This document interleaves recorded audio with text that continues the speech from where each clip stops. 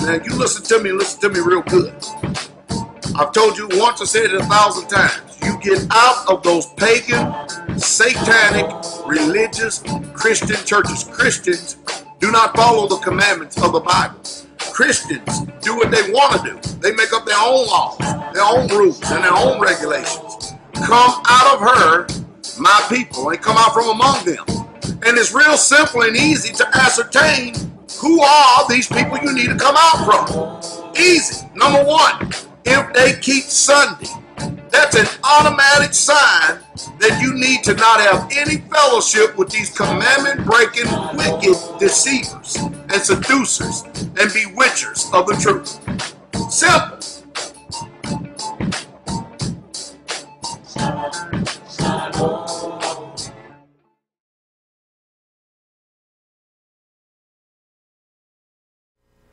Glory to the King. Glory to the King. There you go. There we go right there. Hallelujah. Y'all's good, isn't he? Invite us to another morning. Hallelujah. He's worthy of all praise, glory, and honor. Yes, sir. Hallelujah. Ain't no one like him. And that's the truth. Abba Yah, we come before you on your holy set apart Moedim that you invited us to, your bride. We thank you for the covenant that you made with us, bringing us out of Mizraim into the wilderness to worship and to serve you. We thank you for the infilling and the indwelling of the Ruach HaKodesh. In the midst of this wicked generation, that we continue to keep pushing it forth about how people really truly need your set-apart spirit dwelling inside of them. Fill us to the top. Fill us to the rim today. And we'll bless your magnificent name. Hallelujah. Ruach, you're welcome here in this place. Move among your people into our minds, our hearts, and our spirit. Speak to us your truth in the inward parts. In the magnificent name of Yahshua, we'll glorify your name. Hallelujah. All right, may be seated. I'll tell you what. Y'all, we'll do one a cappella song. Come on, y'all sisters, just the sister singers. Cut on these mics up here for them, Elder Doug. You may want to wait till they get up here because, you know, it may get some feedback or something like that. And Glory to the King.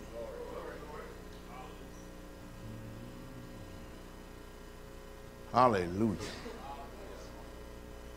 Hallelujah. Hallelujah. I'll move this way down here so I don't drown y'all out. All right, you cut it on.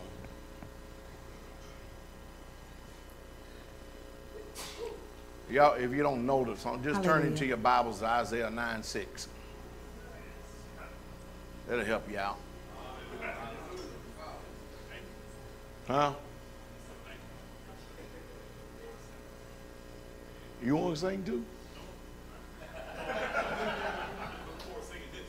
Oh, you're looking forward to singing this. Hallelujah. Come on, let's stand, Israel. The Most High. Sing his own name. We glorify his name. Hallelujah.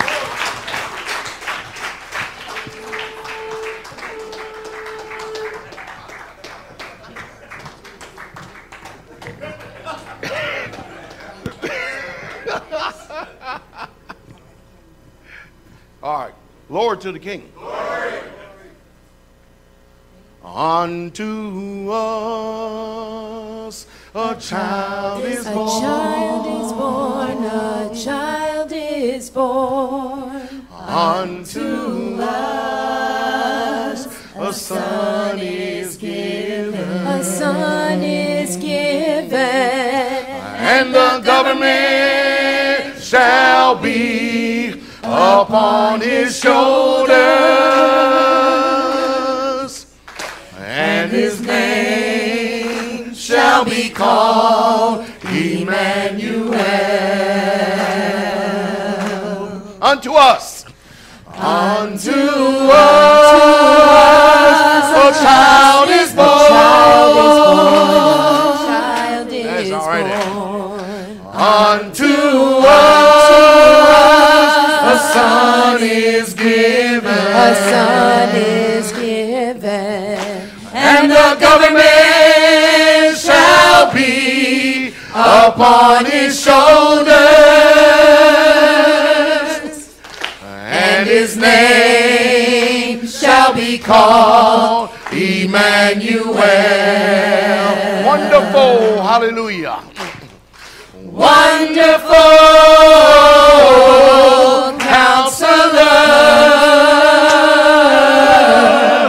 he's the mighty Yah, the everlasting Father, Prince of Peace. There shall be no end to the increase of his government, nor of his peace. Unto us,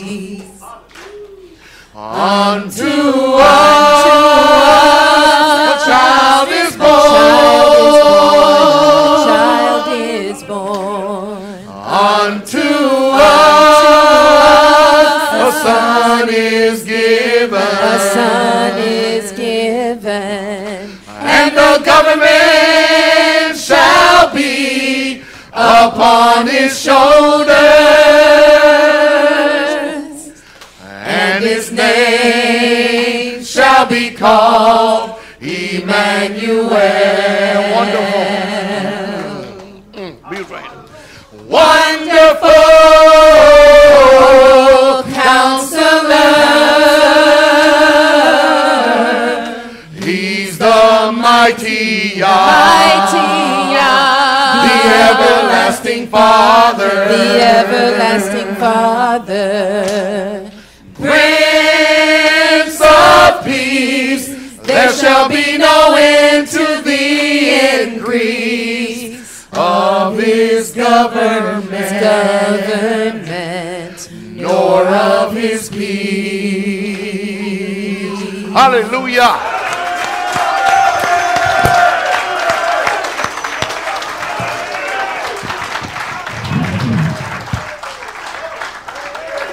Hallelujah. We make songs out of all the scriptures, don't we? Hallelujah. All right, you may be seated. We're going to do something we ain't did in a long, long time. Hallelujah. Glory to the King. All right, anybody, y'all, if you want to come around, come this way right here. Anybody got a testimony of the goodness of the Most High Yah? Hallelujah, and what he's done for you. Hallelujah. You just line on up and testify to his glorious, magnificent name. Hallelujah. Glory to the King. Praise the Most High Yah. I was in the bed this morning thinking about testifying to the Father. I literally was. So more Pastor said that, you see I ran up here. I said, man, hallelujah. I get the opportunity.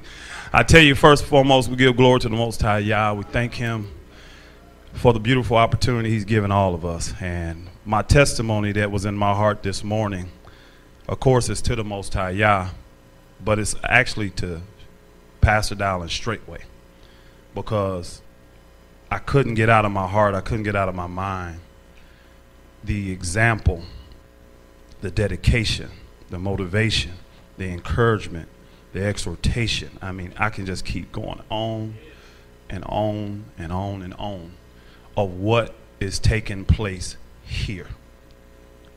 And I'm extremely grateful, and I'm asking the Father to help me, to teach me, open up my understanding so I can really learn how to really appreciate what's before us today. See, a lot of y'all don't know my particular story and how I left. Father gave me Revelation 18:4 years ago. And with my limited understanding, I just quit working, everything, just trying to get out the system. That's what I understood. But I did it in faith. And in that process, I'm literally driving around the country trying to find the people of the Most High Yah. And 3 years later, 3 years, the Father led me to Straitway.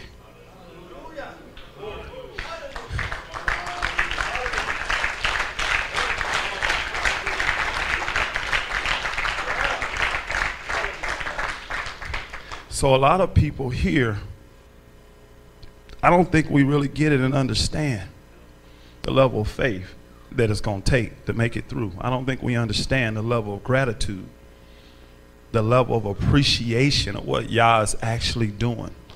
He told us yesterday, remind us, he knew you in the belly. So I knew he knew I was going to be looking for these people. I'm looking for the people because I understood that he is with his people.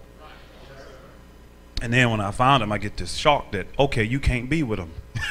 Because I was trying to be with him. And the father like, I got something else for you to do. Because I was trying to move here to Lafayette. Some of y'all listen to the one broadcast, heard our testimony.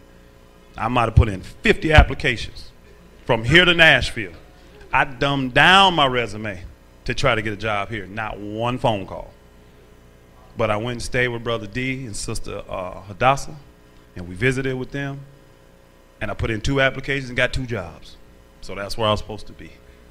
But I'm here to testify of the goodness of Yah to all of us, because he loved us enough to send us here. And at this point, you have still made the decision to receive the gift that he has given you in Pastor Dowell and Straitway. Y'all understanding what I'm saying? It is a gift.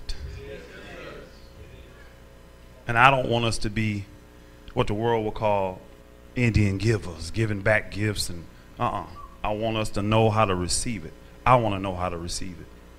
And the best way to do that is by being obedient. It is always better than sacrifice. So I'm just grateful that the Father has chosen me, my immediate family, and this family to be in the presence of excellence. Hallelujah.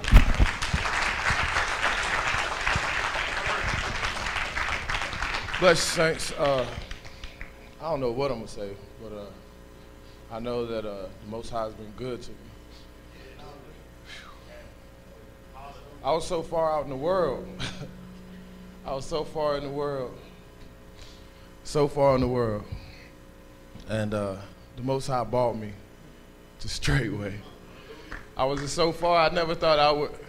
I never, you know, you lose that wicked family out in the world. You know, they think you're crazy, but the Most High, he shows you that you're not. He's always by your side. And I just want to say that I love y'all. Y'all my family. This is my family. And I love y'all. That's all I got to say. I love y'all. Hallelujah. Bless you. Hallelujah. Glory to the King. Family, first of all, I just want to tell you I love you. Love all of you. To echo Elder Rufus, I'm giving honor to the Most High for putting Pastor Dowell in my life. Last couple of weeks, well, off and on a few weeks, I've been working with Pastor Dowell in South Carolina. And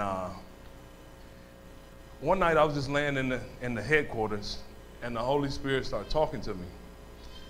And right before I came to South Carolina, that's when Elder Rufus first started talking about the gift that's before us.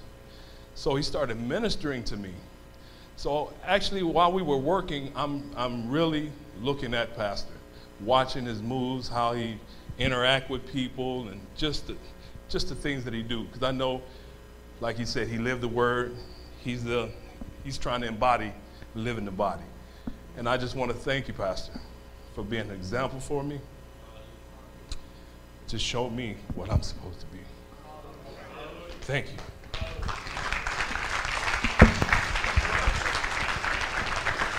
I testify that Jesus is the Christ, Yeshua the Messiah, came and died that I might live. I'm very, very, very thankful and grateful that the Father put me with a pastor and a man who is leading and guiding me as a husband, as a true example of what Christ was when he was here on this earth. And as Brother Roger used to say when he testified, the Father knows me for who I really am.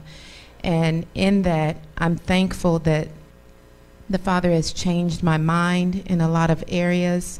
5 years ago, I don't didn't think the same way that I think now, and I thank him that he's still increasing and helping me to grow so that I might make it to the kingdom. I thank you, Father, for writing my name down in the Lamb's Book of Life.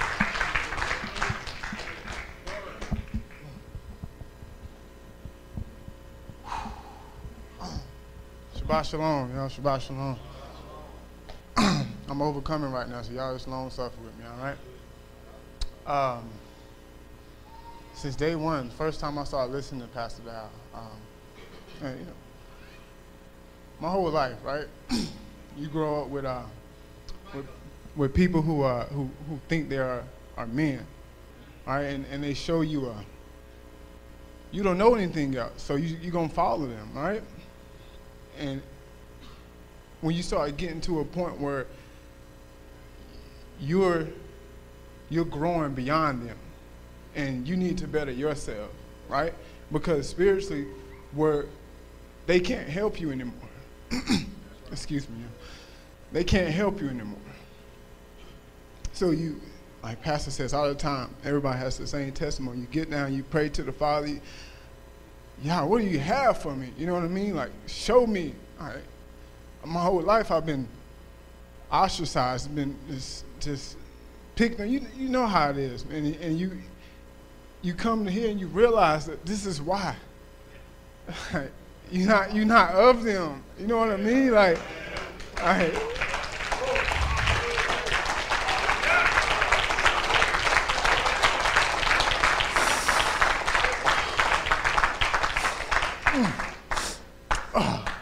Woo, hallelujah.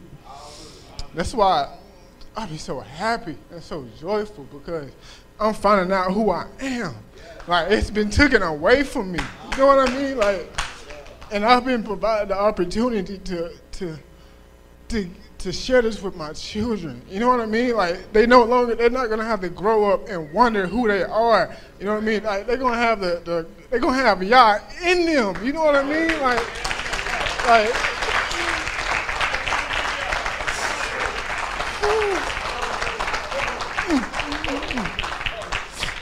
Oh, hallelujah. I'm happy, I'm telling y'all. I met Brother Freeman, and it was the first time I met somebody that shared like the same genuine love, right? You know, the love that you try to give to people in the world, but they don't know how to receive it. And because of that, you become callous, you become hard, because they don't know how to. So you think it's something wrong with you, but this whole time, they don't know how to receive what you have. So I met this brother, and it's just like, whoa, it knocked me back. Because it's like, this is what I've been trying to give to people, and they didn't know how to receive it. So much that I didn't even know how to receive this love here. And I had to go, and I had to ask the Father, like, soften me up. I want everything that you have to offer. You know what I mean? I don't want no more of this world in me. I don't want it. This right here is where I want to be. It's where I want my family to be. Like, since I've been here, I've seen my wife, how she's just been becoming like a, hallelujah.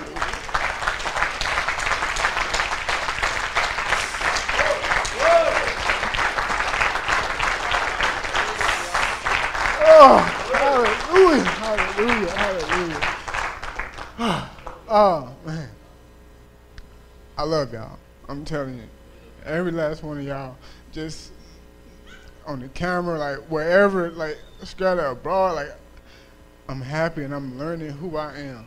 And at the end of the day, like my children, like I hear constant, like doing Shabbats, the evening pastors always talking about the children, Israel beyond, like after us and after them. And that's what you want. Like, that's what you want. It's no longer about me. You know what I mean? Like, it's no longer, it's about my daughter. It's about your daughter. You know what I mean? It's about your son. Like, it's about their children. And everything that we're doing is for them, man. Like, man, I talk to you all day. I'm just Shabbat Shalom. Yahweh, thank you. Jesus, you are my master. I could not say that before I had the Holy Spirit. Right? I could not say that.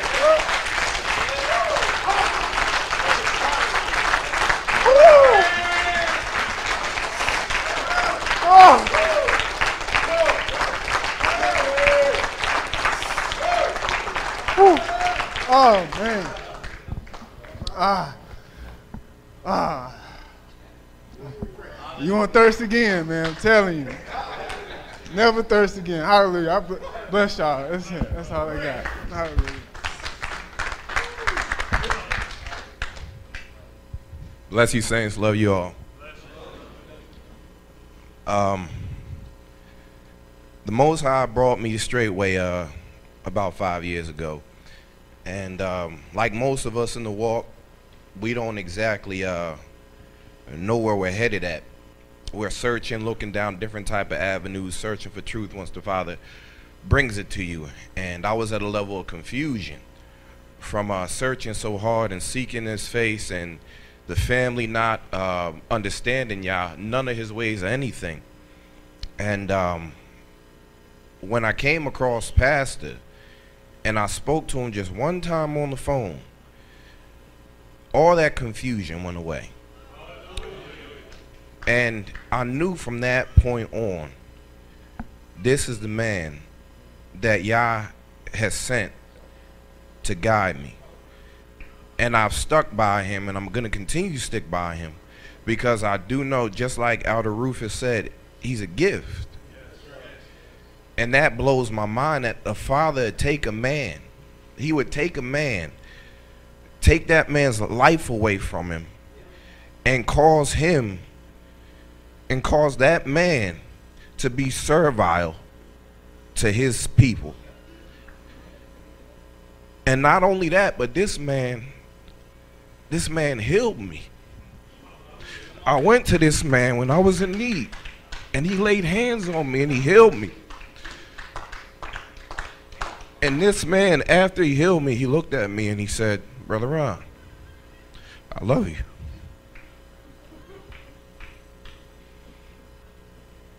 Man, I'll tell you, man.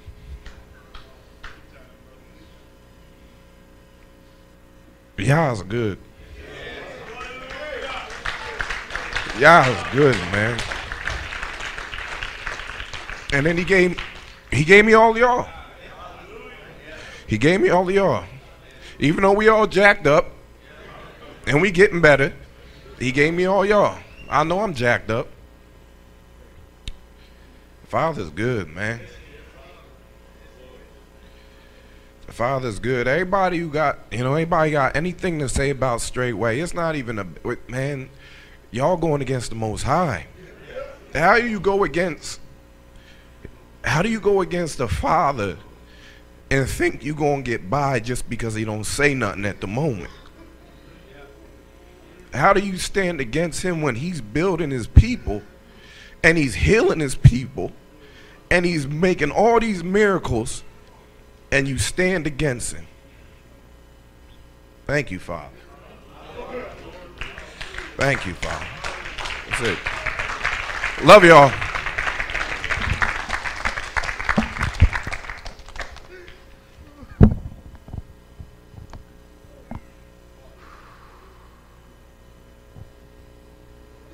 Where do you start, huh? Saints, can you please help me give the Most High some praise? Hallelujah. Glory. Hallelujah.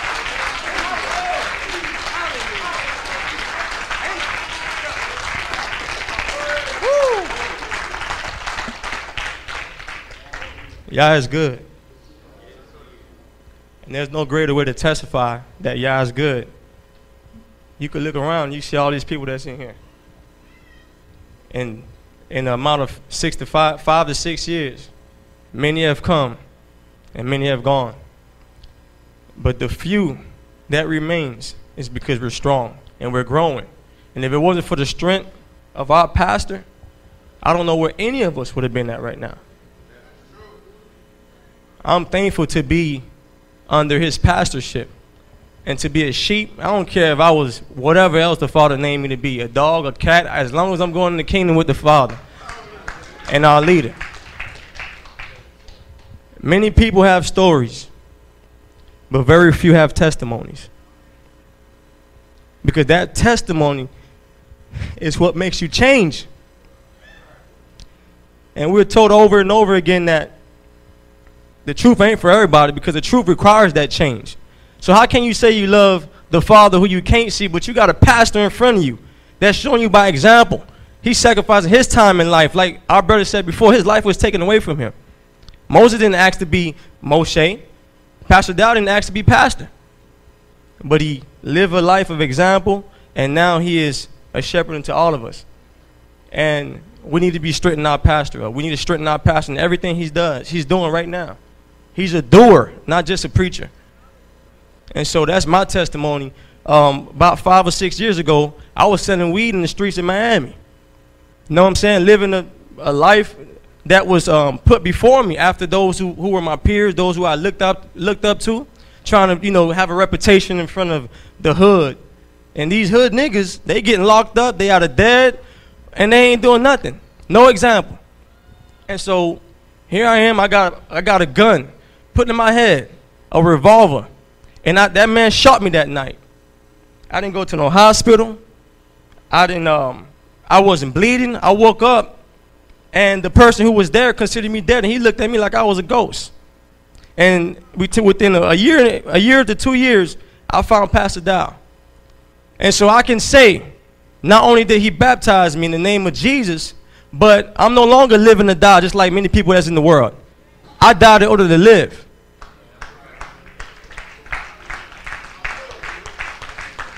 And I thank you, Pastor Dowell. I thank you, my father, my brother, and I love you all. And I'm going to show you by my actions. Bless you.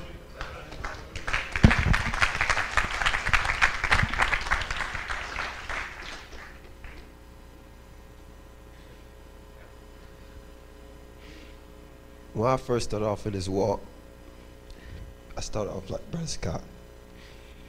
I had no religion, no nothing at all. I'm just thankful for the simple things of just being clothed in my right mind, waking up every day, knowing to pray to Him, knowing to give Him praise, and to read His Word. I can honestly say I got already in this lifetime 100-fold. I got a dad. I got a master in the flesh right there, Pastor Dowell. I got moms, brothers who watch over me. I got sisters. I got brothers. I got elders. And these people literally, they really care for my soul.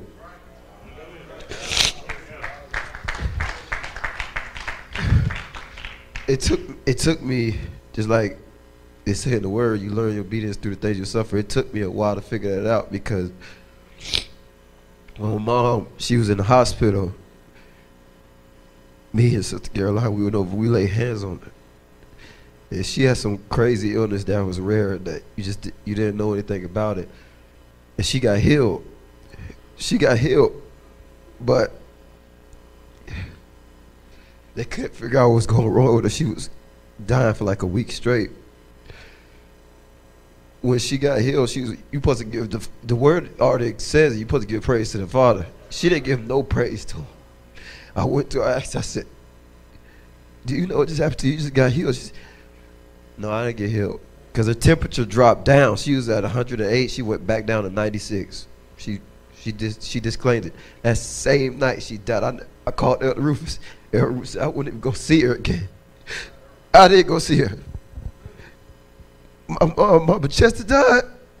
Man, I stood outside, shed more tears for that woman than my natural mom ever in my life. I never thought I would feel like this for people, but I'm so thankful. I'm so thankful. And it just shows the difference, because the difference in the heart condition, because my wife, she was dying too. And the Father had me lay hands on her. She ain't never have to worry about that sickness ever again in her life.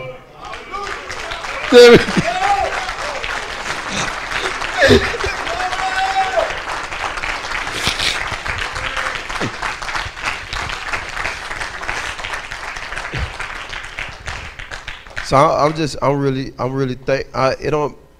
that's why I just love to praise Him, because it don't matter if it's the simplest things, like Psalms say, give him thanks in the remembrance of His set apartness. I don't care if it's from the first time when I got called to when the hell I just got healed yesterday. It don't make a difference for me. I'm just thankful towards Him, and I just want to give Him praise. I give glory to His name. Hallelujah.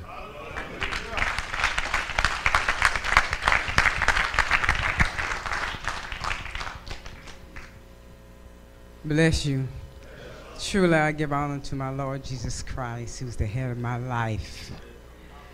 Thank him for life, health, and strength. Hallelujah. I thank him for this ministry. Because what I went through a couple months ago, I would not have been here if I'd have been in Christianity. I thank the Father for a pastor. I thank the Father for Georgia, because I called Sister Jennifer, and I know I could have called Sister Carol to come, but I know she was so busy. I said, I get the next best thing. I called Sister Jennifer.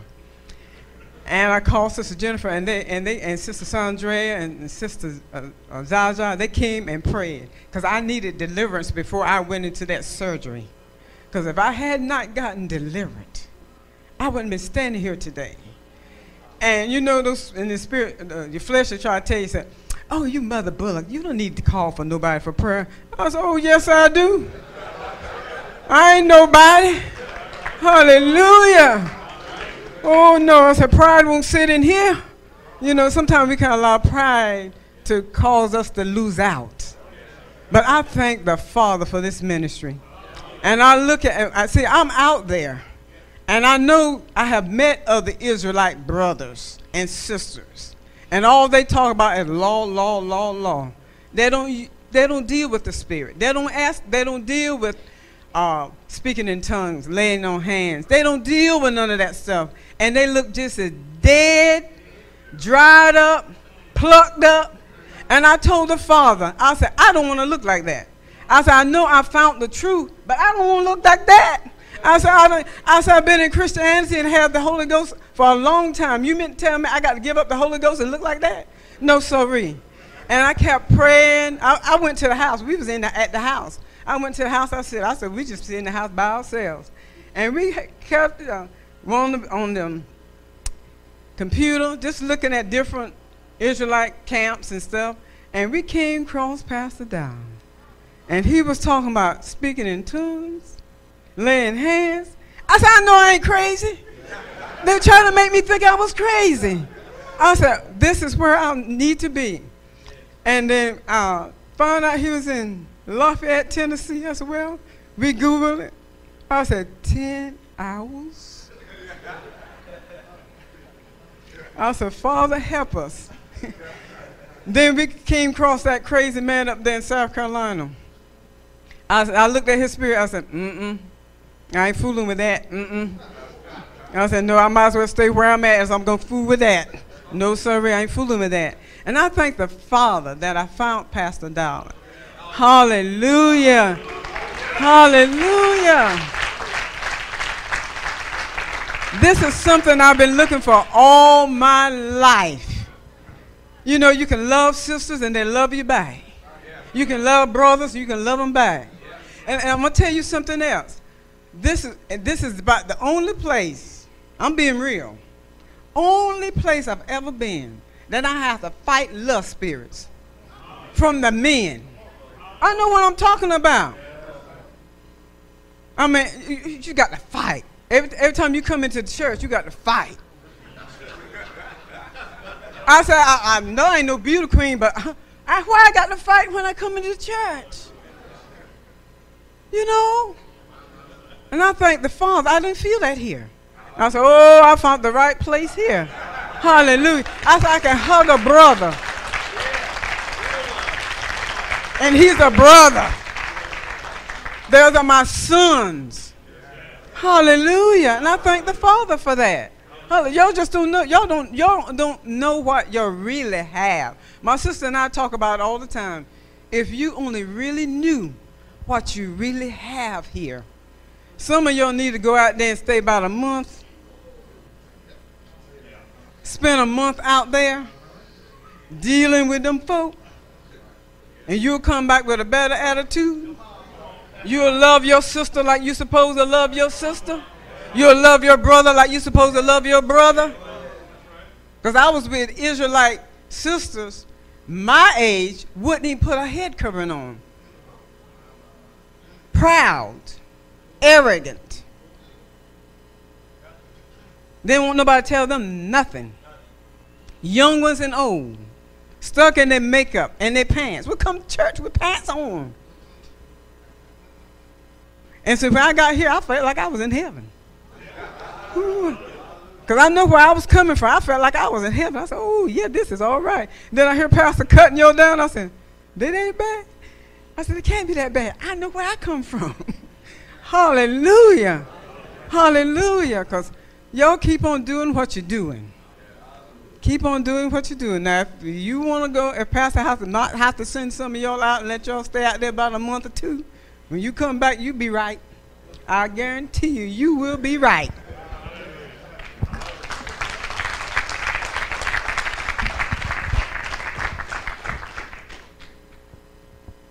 Shabbat shalom. Stand before you today, I'm just so grateful. So much to be grateful for.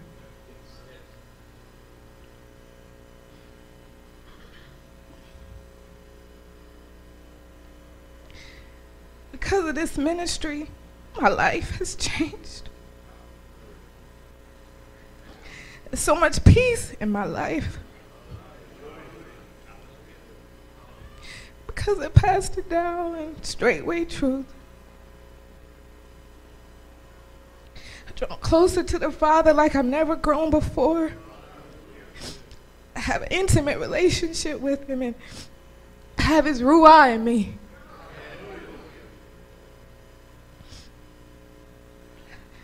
I thank the Father today for just being so merciful unto me. Because I'm so unworthy, but when I look back over my life, I grew up in Christianity and I lived a life where I knew I was saved. I knew I was going to heaven. I wasn't searching for nothing. Nothing. I was not searching for anything. Because of a righteous man that the Father blessed me with.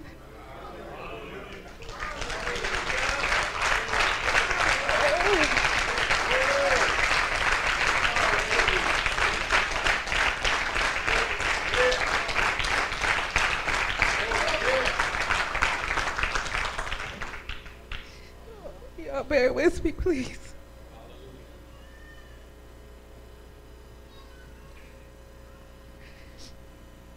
I'll listen to my husband, watch Pastor Dowell's videos,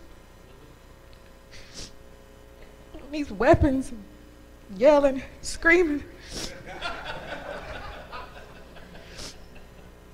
I'm on the Sabbath day. I'm thinking we keep the Sabbath. He would stay up for hours on end, 2 days at a time, wouldn't sleep. I would keep hearing these videos play over and over.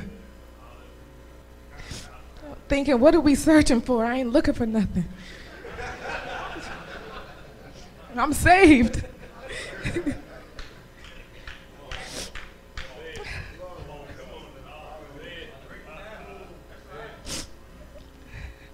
When my husband loved me enough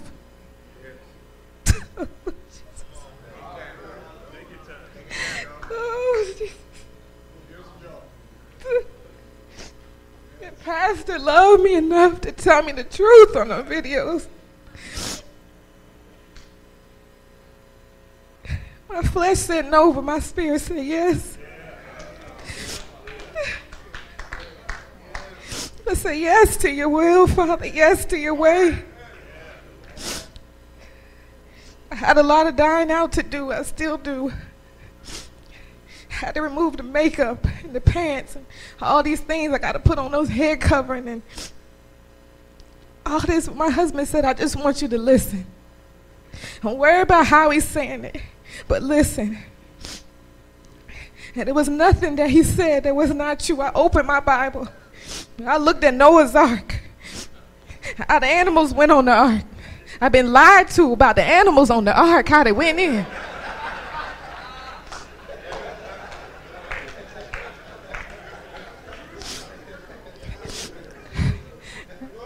But I'm saved. I knew if they could lie to me about that, something so simple. This man was telling the truth. As every passage that I turned to was true. Everything that he said about wicked women was true. Me and me. And so ever since we've come into this ministry, it's been 5 years now. My life has been abundantly, exceedingly pressed down, shaken together. I mean, overflowing just with blessings and peace and love and joy of my sisters, my family. I stand before you today as a young woman. I grew up for 15 years of my life. I should have been probably gay. I probably should have been dead. I stand before you today, a young woman that's molested for 15 years of my life, but I still have my right mind.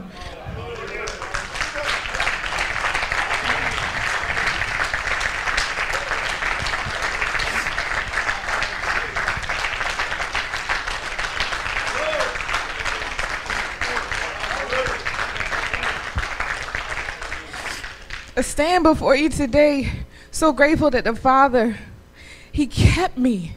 He kept me all them years. He kept me.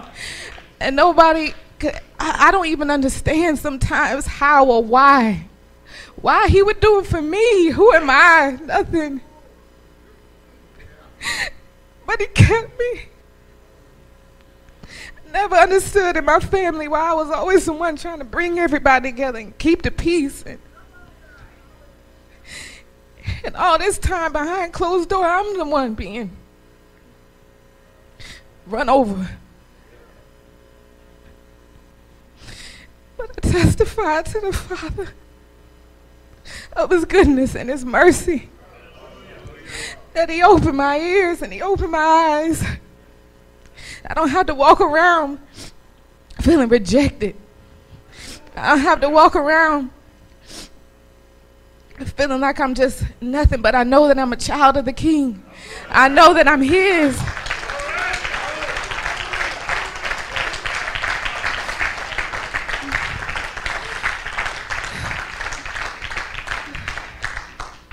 I'm thankful for this ministry and that the Father has blessed me with such a righteous and holy husband, and He has given me the ability to bring forth His children. And I thank the Father for those 3 sons. Oh, Jesus. I thank the Father for making me a keeper at home. To teach these children I'm so unworthy. Oh, Jesus. Because of this ministry, I know my role is.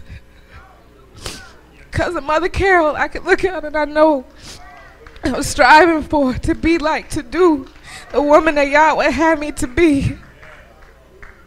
So He gives me the strength day by day to impart into these young men who would never know the world, who will be raised up in this, these strong men, warriors of the Most High Yah. My son asks me often, Mom, when was I a heathen? What did I do when I was a heathen?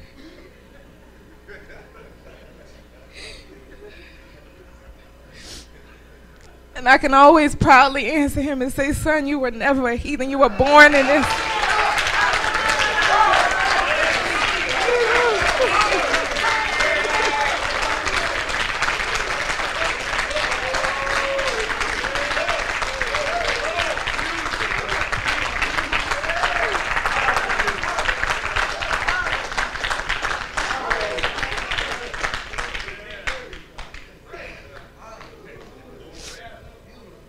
He's the oldest, so the 2 after him and the others to come. I praise Yah for that. Praise Yah for my husband, who is such a humble man. Oh, Father, he works day and night to cover us, to protect us. Oh, Jesus. I'm so grateful for him. If it wasn't for my husband, he had a word that the Father had placed in his spirit, I wouldn't stand before you today.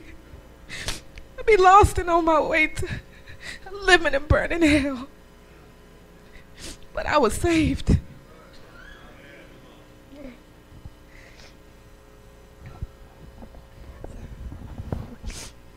I'm just so grateful. Thank you for each and every one of my sisters, my true sisters, all the brothers. Thank you for the Father, for giving us his spirit. Thank the Father for leading and guiding my husband. And he just keeps blessing over and over and over again. And I noticed that the more my husband gives, the more the Father blesses us. I thank the Father for this ministry when it comes to prayer and deliverance. For Mother Bullock, for teaching us young women how to pray, how to lift up our households, how to lift up our husbands. And I just see over and over how the Father continues to bless, how he continues to bring the increase into our home. I never thought that I'd be out of the city. I never thought I would enjoy peace. I never thought I would enjoy growing a garden. But because of all these things, I see me. Because of these children, I see my wickedness. Because of all these things of coming out of the city and living a set-apart life and knowing who I am and knowing my heritage that I can impart then into these young men, I'm so grateful.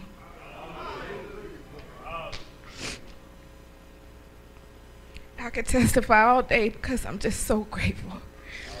But I bless you for your time and listening. I praise the Father, for he is worthy of every praise, of all the glory and all the honor. Hallelujah.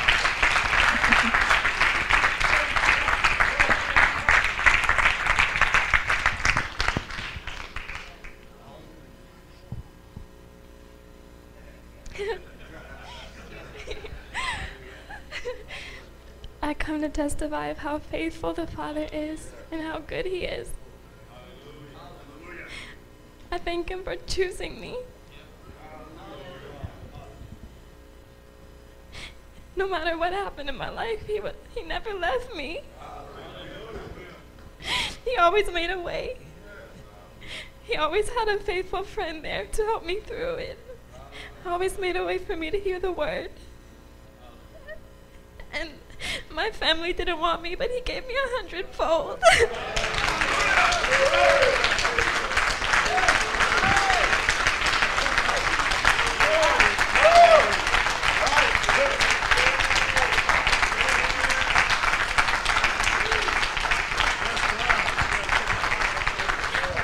I can testify that as long as you're faithful to him, he will take care of you.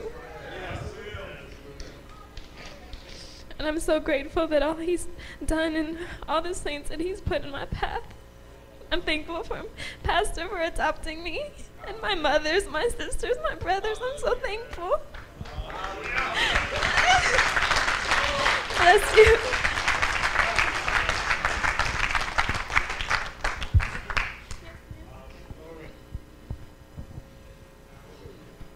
Shalom. I don't really know where to begin. I never wanted to be in America. I really never did. So I wanted to go home. So when I came to this country, I did what my auntie said. I went to school. I did the whole school, college stuff, all that stuff.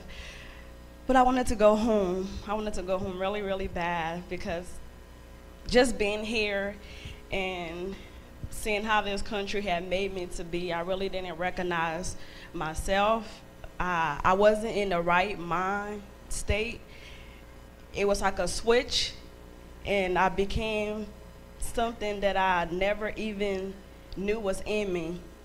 Oh goodness. You know, like, just being a child and having your innocence taken away, and then you place in a culture where they feed everything that your flesh could possibly desire, for me was very strange to my mind, and I didn't have no escape route. So I was very close. I did not smile for 3 years in my entire life because I was so hurt. I was so hurt. I was in pain. I just shut my heart to everybody and everything. And I wanted to go home. Before I make that decision, I was introduced to Pastor Dowell's channel. And I was like, man, what he's saying is so true, but my heart wants to go home. Like, I understand, like, he's preaching, and what he's preaching is the gospel, because you could really put yourself into it and live it because of experience.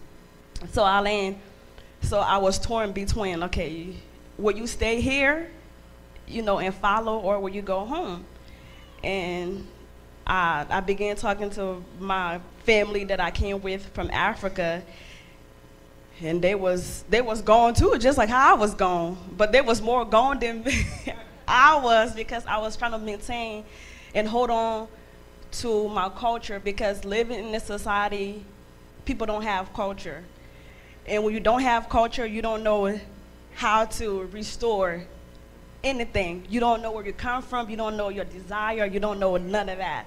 So when I heard him and I saw the way they was living, I was shocked. A black man in America doing garden, and he has a wife, and she's black, and she's so humble. Are you serious? Is this happening? She's now one of those ghetto women. I was really amazed. And then when I saw the white people, excuse my language, but when I saw the white people, I was even more amazed, because for me, it's like, this whole country was for white people. So then when I saw, you know, them all living together in one common unity, it was, oh geez, I can't even, I was disturbed. I was like, what is going on? So I was like, but I have to meet this man. I really do. And so I put my back, so I told myself, okay, follow him, see what he says, and I did. And I realized that this cruel, hardcore person that I became was because of, I learned through the spiritual warfare, you know, it's things that I have inherited, it's things that I have done. So I stand before all of you and telling you I am learning all over again. I'm learning to gain back my innocence. I'm learning to learn who Yah is. I don't know Yah. I really don't. And I'm learning him now. And I'm learning love. I'm learning kindness. I'm learning humbleness. I'm learning. It's like a child being raised up again. And that's my mind state. So I'm grateful that I did not go home, even though I wanted to, but I'm grateful that the Most High led me this far to be before everybody and to learn what it means to be tribal once again. And the whole thing is to make it to the kingdom. And I pray we all do. But that's my testimony. I want to make it.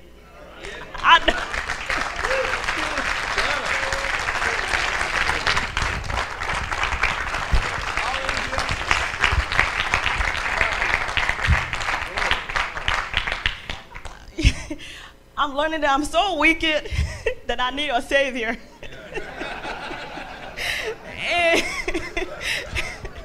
and I want a clean heart. I want a clean heart. I want to be free.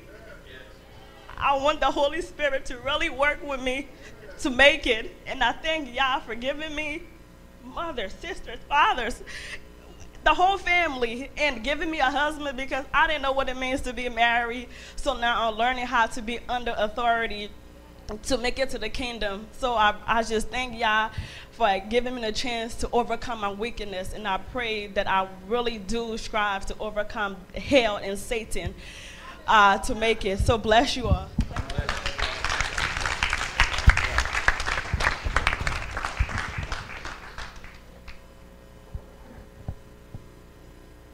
Bless you, saints. I testify to the goodness of my wonderful father. I'm so grateful to have a father. I lost my natural father when he was 51 and I was 21, and that was a real loss to me because he was a good provider. He was a teacher, school teacher. My mother also was a school teacher, and they provided a normal Gentile household where I had two brothers, and we grew up and had all the amenities that you normally grow up with, TV and time to ride your bike and ride around the neighborhood and stuff. And it also gave you a lot of time to sin. And as I began to add sin to my life, it got harder for me to like myself. I really began to hate myself because I knew that I was guilty of things that I was hiding from my parents. I was guilty of things that I didn't get raised up in any kind of a religious institute. When I was a second grader, we fell away from the church, the Presbyterian, just a watered down type of church. And so I never knew anything about Jesus. But I had made a flower one time, and I had the 10 Commandments on the little petals. And the one that stuck to my mind was, do not use the Father's name in vain. Even though it was a Gentile mindset, I never wanted to use his name in vain. So I did remember there was a God, and I did pray to this God occasionally throughout my life, but I felt worse and worse as I grew up. And I said, what do I want to do with my life? And I thought, well, my parents wanted me to be a teacher, but I didn't want to be a teacher. I wanted to be a secretary. I thought that would be a little easier route. I don't have to go to college. That sounds good to me. Well, I got a job when I was in high school, and I started working as a secretary, a very nice job. And I realized I'm only getting $0.25 a year raise. Every year I'll only get $0.25 raise. I don't think I want to go this route. I want to make a little more money. So I decided I would bit the bullet. I would go into college. So I did get a degree, and I did start teaching. But I never felt worthy to even be a teacher. Inside my heart, I thought I was so worthless. You know, how am I standing up in front of children and I've got this past of sin in me? But I said, well, you know what, I can put that behind me. That's not too hard to do. I can play that, you know, I'm this good person. You know, they looked up to me. They came for library books. And I did really put my heart into being a good teacher. So I did not set a bad example for them, but in my heart, I never felt worthy to be there. And then as I was teaching, I noticed how the children that came along, the ones that had religious training, were a little better behaved. And I had married, and I thought, you know, when I have children, that's what I want to do with my children. I want to give them something better than I had. I didn't have religious training. Maybe that's what I had missed, because maybe I'd have been a little better teenager and come through things easier. So that's what I decided to do. When I had children, I said, this is what I'm going to do. I'm going to bite the bullet. I don't feel worthy to even walk in a church, but I'm going to do that. For them, I felt like I was a lost case. I was going to hell. I just knew that. And I said, but for my children, I really want to give them something better than I had. Maybe I can keep them pure. Maybe I can help them. And I did that. And I put all my heart into going to this church and learning about Jesus. I said, my goodness, I never thought that somebody would die for me. And it began to lay on me, and I was like, wow, I'm not worthy of any of your kindness, Father. And the class I was a little Sunday school class, and it was the adult class, and none of them, they didn't have a teacher. So they said, here, you take the book, you teach next time. And I kind of watched this. I was kind of new, and I was like, I watched how they, no, you take it. All right, I'll do it. There was a little reluctance to teach. And when I said, I don't know anything about Jesus, but I'll be glad to teach a little. I'll take the book. I loved taking the book. Once I got the little Sunday school manual on how to do that, I began to go to the library. I started looking up stuff, and I started, wow, finding out this person is real, and he has lived. And then I came across, I remember asking Pastor, one of the first things I asked him, I said, Pastor, it really bothers me. It says that in the Bible, it says that the woman that was caught in adultery, that she was to go and sin no more. And that bothered me, because I would pray to the Father, how do I do that? How do I go and sin no more? Because I didn't know how to get rid of that off of my record. And then I began to read that Jesus can take that off your record. You literally can be freed from that, and you can put it behind you, and you can walk on, and you can go and sin in that area no more. And that's why I began to study, and I said, well, then I need to find a deliverance church. This church is not doing it. There are spirits in me. I began to find that out. So I said, okay, I'm going to find a deliverance church. Well, I went looking for one when I moved to this area in Nashville, and I found a deliverance church. Actually, I found one in Texas before that. And when I moved to Nashville, I had learned a little bit about deliverance, But what I didn't know until I met Pastor, that it was actually a false deliverance church. This church was run by a man and a woman preacher, and the woman preacher was over the deliverance department, and I believe they were a hidden group of hoodooists, because some of the things that hoodoo does, this particular church was doing. So I was getting spirits out, but they were coming just as rapidly in me because I didn't know Scripture. So when I met Pastor, that was the turning point in my life, and I thank the Father for Pastor Dowell. I had met him at a conference, and I called him up and I said that I'm really being bothered by this spirit. And he could hear the spirit through the telephone, and he said, "Sister, if you can get here, we will help you with deliverance." I said, "Yes, sir."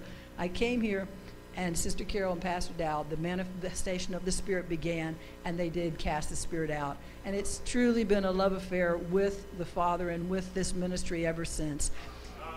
I appreciate you all listening to it. And I pulled Abraham up here because I want to testify to this ministry. I want to testify. Pastor mentions that the 3 pillars of Christianity, we all know them. I won't recite them, but the Father has an opposite of that. He has 3 pillars to his faith: deliverance, salvation, and healing. And I testify to all 3 of those working as a result of the pastor's preaching, my hearing it, and my walking in the faith. I thank him for that.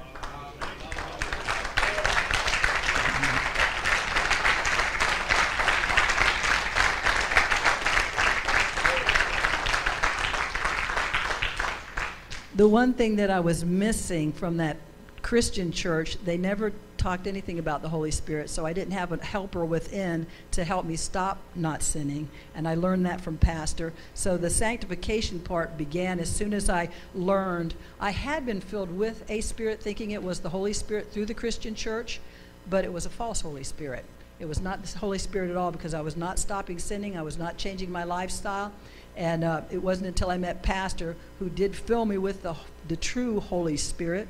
And since then, I've been able to actually put sin behind me. And just as Sister Thomas testified, she wants to make it in, I also do too. So I'm very much a deliverance-minded person, because I hate seeing sin on anyone. And I hate seeing it, more importantly, on myself. Because I know that if I can get me free, that I might be able to be a help to you all. And that's my heart.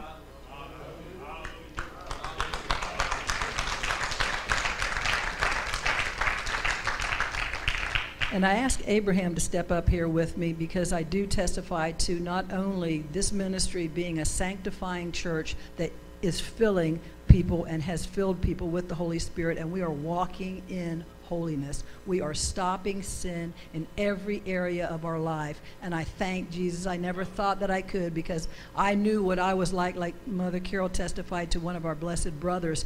He would always get up and say, "The Father knows me for who I am. I know me for who I am, and I know what is behind me." And I think that the blood is what covers me. And it's Jesus' sacrifice and his sinless life that has allowed me to be here and to follow under such a man who is also teaching us how to be sanctified in all areas. And I testify to the healing blessing that I had learned. When you grow up in a white society, you all know it, possibly a lot of you all, from the Hebrew perspective of how the whites are oppressing you. They press you down. They do not supply the things that you need. They don't allow you to have the same privileges and breaks. But when you come from the white perspective, you have all the privileges, and you can either join them and be like that, and then just act like those black people are just a bunch of monkeys and they really don't know what they're doing. They aren't, you know, you just 3/4 human, whatever, you know. You can join that group, or you can step aside and say, well, now hold on a second. I don't really see them to be like that. And I was more like that in the limbo of, you know what, I don't see them to be like that. I was in school with black children, and they were every bit as smart as I was. I always thought they were just underprivileged, but I didn't know why. And now I have learned just how awful that this captive group, European Americans, are to all human beings, but especially to the Hebrews. And I'm committed to helping all the way I can, anyone I can, but especially for those that are seeking the truth. And when I began to understand that we have power, we actually have power to heal, I was so excited, because one of my problems growing up in that European thing was my mind. My mental capacity was not right. I didn't think right. My mind was, had problems. And one of the things I discovered is what they call bipolar or manic depressive. When I began to study, one of the books that Pastor showed us and taught us about was Henry Wright's A More Excellent Way. In that book, they talk about that a person with manic depression or bipolar, they actually have a corrupted gene. The 21st chromosome is messed up. With that being messed up, you're going to have a mental problem. You're going to have problems. The Father healed my 21st chromosome in every DNA strand.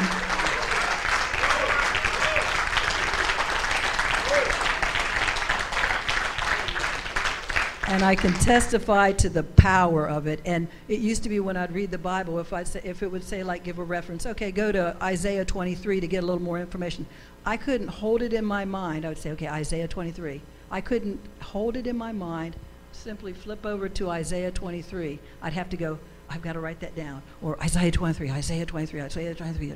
My mind was not thinking correctly. I have a clear mind now. I can hold things in my mind, and I thank the Father for it. I testify also to the healing power that is within me that does work.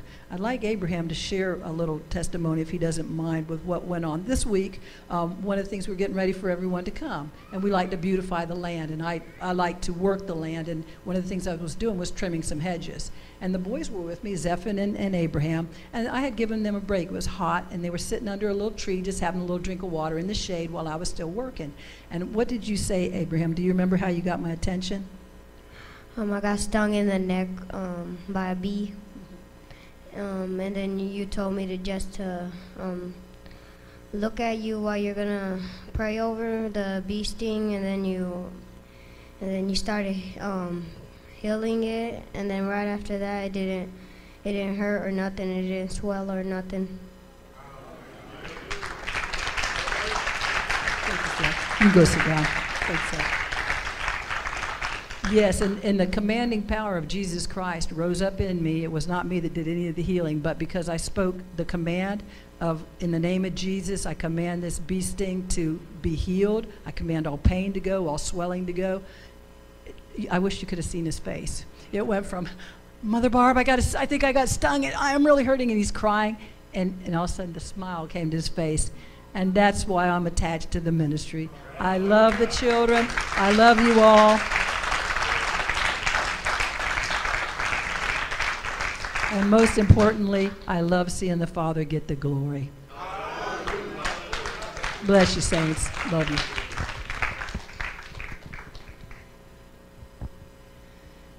Shabbat Shalom, saints. I stand here by His grace and His mercy. If it wasn't for Him, I wouldn't even be here. I'm so thankful for all my brothers and sisters. When I was at death's door, He healed me. He's delivered me many times. I thank you, Pastor, for your strength, and keep pressing through this hard and wicked generation and helping us get our minds right so that we can be in peace and the women that the Most High has called us to be. I love y'all.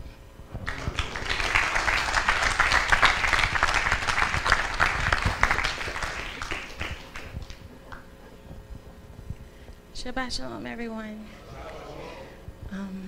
I'm an overcomer right now, just standing before you to speak.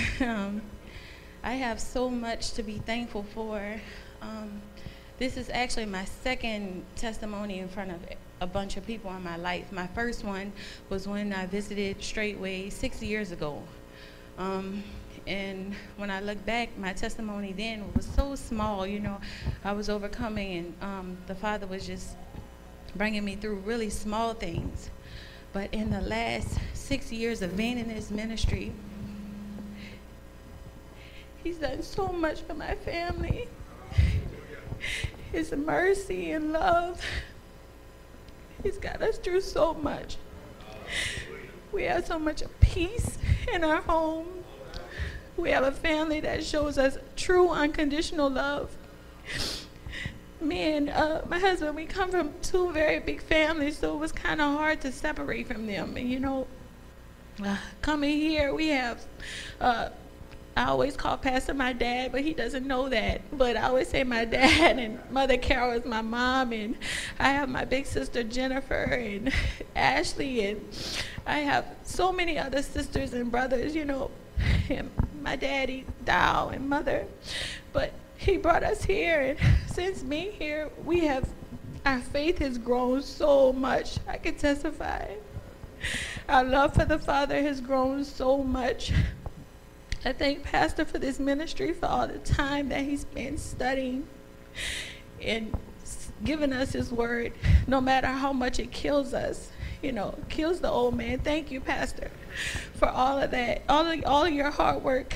I thank Mother Carol for always spending so much time with me, showing me the wickedness, helping me to get over the wickedness of my heart. Last but not least, I want to thank my husband for enduring all the wickedness that he has to do with me. I thank him for seeking the Most High Yah and actually following him.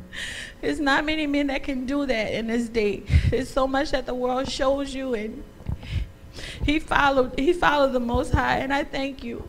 I thank you so much for leading our family in the right direction. Thank you all.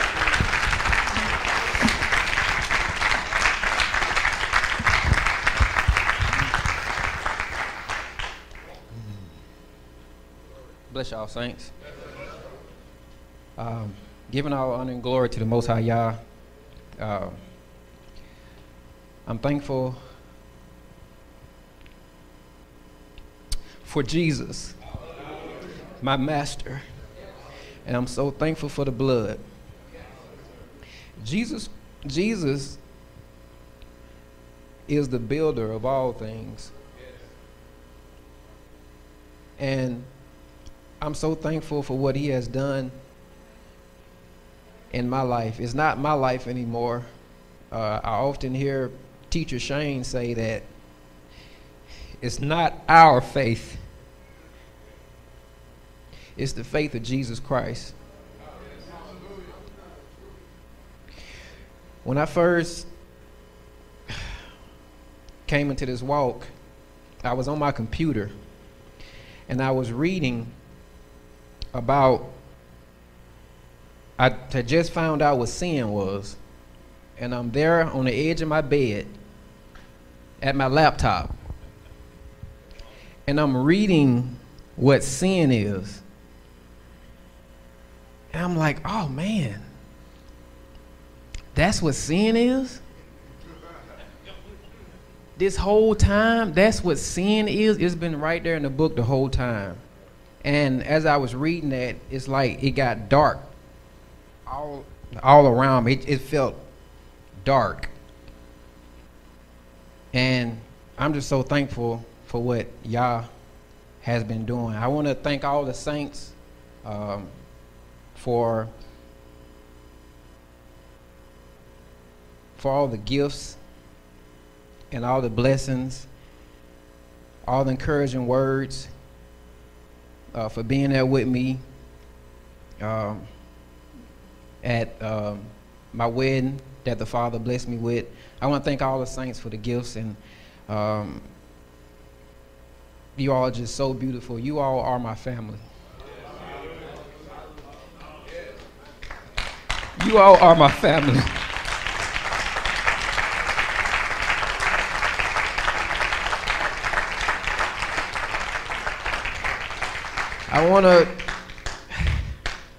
I was in the dining hall. We all were in the dining hall. And I was sitting at the table eating. But before I say that, I want to thank y'all for Pastor Dowell. I thank y'all because he told us in his word, I would give you pastors according to my heart. I was in dining hall, just sitting down, eating my little food, you know. Pastor Dowell was sitting over there, and he got up, and he walked over towards me, and he put his hand on my head, He said, I'm so thankful that I'm not going to lose you.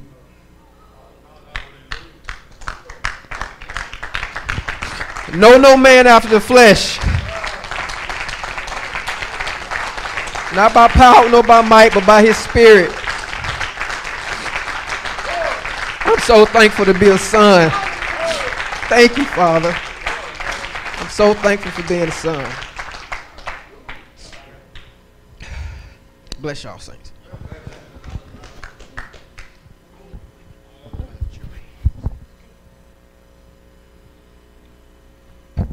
Shabbat Shalom, saints. My testimony is only in part mine. And I've listened to all the testimonies, and it's a heavy thing to be blessed enough to be in this way. And when I said in part, the other part is right back there. 92 years old. That Mother Beasley, my grandmother, has had the heart for the Father her entire life. And the reason why I'm speaking of her is because it was her that started me on a journey when I was really young. She didn't know that it wasn't right to go to church on Sunday. But she did know that she loved the Father. She knew about speaking in tongues. And she knew that there were demonic forces that you had to keep away. And so when my opportunity, the Father came to me when I was in Christian church in that sound room, watching and just hearing things every Sunday, and it became a point where it was like, Father, I need something more, because I'm worse off going out than I am coming in every single Sunday. And I'm sitting back there, and Pastor always talks about how being up here, he wishes he could have a mirror so you could see what he sees. But when you're back there in that sound room, you see something as well. You see another side of everything. And I sat in that sound room and I prayed and I said, Father, this is not it. This is not it. Please show me where I need to be, because this is not it. And I heard the words audibly in my ears come out of her. And when I heard those words, I paid attention to it. And a couple of weeks later, one of my family members, he said, man, I need you to take a look at a video. It's this pastor that's online, and he reminds me a lot of you in the sense of your passion. And I sat down and he put the video on. And to this day, I still can't find that video, but it was of Pastor. And Pastor, in that video, you echoed words, but the main thing I remembered hearing you say was, come out of her. Come out of her, my people. But saints, the words that I heard Pastor Dowell say in that video, that was the audible words, same voice, same everything. It was Pastor Charles Dowell Jr. that said, come out of her. I was so fearful when I heard that. I told my cousin, I literally backed up from the computer, said, hey, I got some things I need to do. I remembered the YouTube page, and it was a couple weeks later that I started little by little listening to Pastor Dowell. And so I'd begun to listen to the ministry, and this is before Mother had her accident and was able to move around the house with no problem. And I remember I was at my desk in the living room, and she was coming down the steps. And I was playing some things at Pastor, and she came down the steps, and the next thing I know, she was about right here. And she said, who is that? And I said, oh, well, that's Pastor Dowell. She said, that man speaks truth.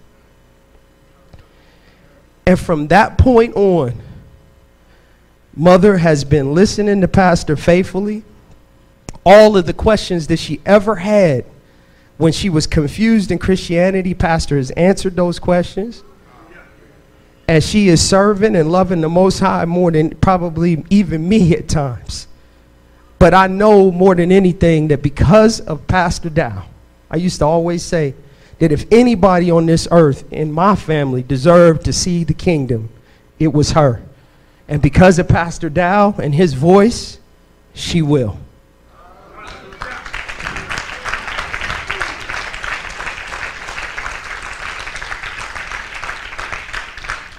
So I want to thank all the saints for everything you do since I've been bringing her here.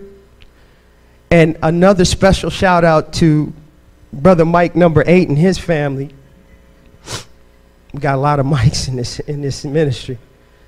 But he and his family had just come to the ministry, and we're fellowshipping with us with the assembly there in Columbus. And on September the 13th, we almost lost Mother Beasley to a slight stroke. But they were there. They showed the love of Yah, even though they were new. They didn't understand a whole lot, but they were there all the time. Whatever I needed, whenever I needed it, they were there. And that's the love of Yah and his people. And I thank all of Yah's people, whether you're here right here or you're out there. I thank you, because it takes a lot, but all of your prayers and all of your love is helping me to keep her strong and keep her moving on and on, so she can be here for however long the Father will have her. Hallelujah. Thank you. Shabbat Shalom. Hallelujah.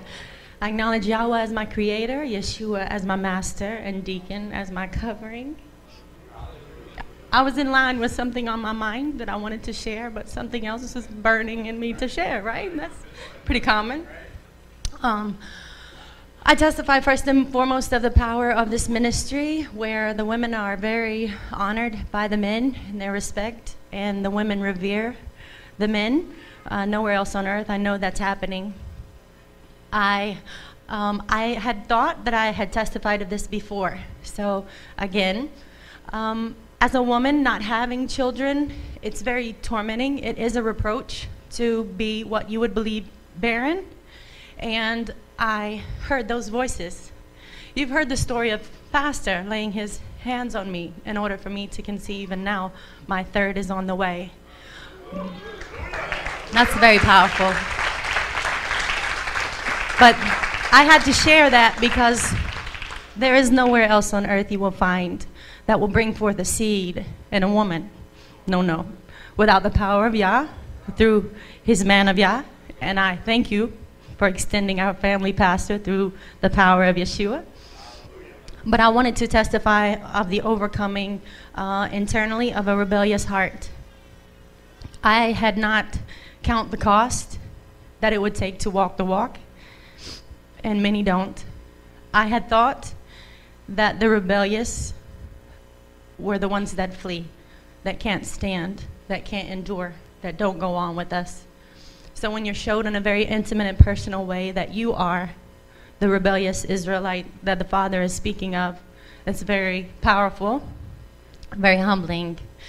So I testify of how high he can take you, how much more anointing you can receive just through that admittance on a very personal level. And Jeremiah says, as he gathers his remnant, which he's doing, that we would come together in a straight way, and that we would say that we know what it's like to be chastened as a bullock that did not know the yoke and was not accustomed to the yoke.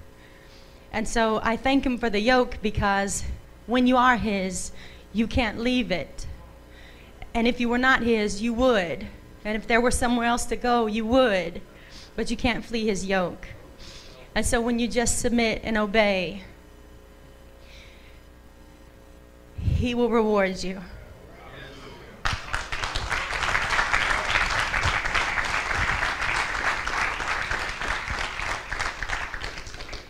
Shalom.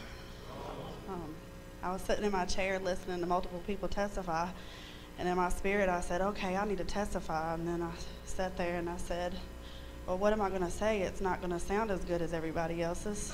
I kept sitting there, and I looked back at Pastor and I said, to hell with this. I'm getting up. So here I am. I just give honor to the Father and give honor to my husband and pastor. And I'm just thankful to be here. Came a long way to get here, and the Father's just been so good. I remember we lived in a house and it had a basement, and my husband was down there. I just heard some crazy man screaming, and I was in my room, and I worked 14-hour days, 7 days a week, so I'm like, I can't sleep. All I can hear is this man screaming. I don't know if I'm actually hearing him or if it's just in my mind, you know. So one day I went to the steps and I said, baby, can you turn that down? And so he turned it down just a little bit, and it wasn't enough. And so I shut the door, and I just, for some reason, couldn't get this man's voice out of my head. He's just screaming and hollering about how wicked women are and how jacked up we are, and, you know. And so, you know, the more I heard it, the more I just got pissed off, and I didn't know why I was mad. Every day I woke up pissed off. So the more mad I got, the more I looked at my husband as if he was crazy. I literally thought, wow, he's done smoked too many blunts. Like, this is just crazy. So as time went on, you know, when he found Pastor, you know, he listened to him nightly, video after video, video after video. And so I'm like, okay, this is going to be a phase. And so it came time for the first holiday, whatever it was, and Freeman said, I'm not keeping any holiday from now on, period. You want to keep it, you can keep it somewhere else, you ain't keeping it here. So I looked at him and I said, wow, okay. I think 4th of July came, no fireworks.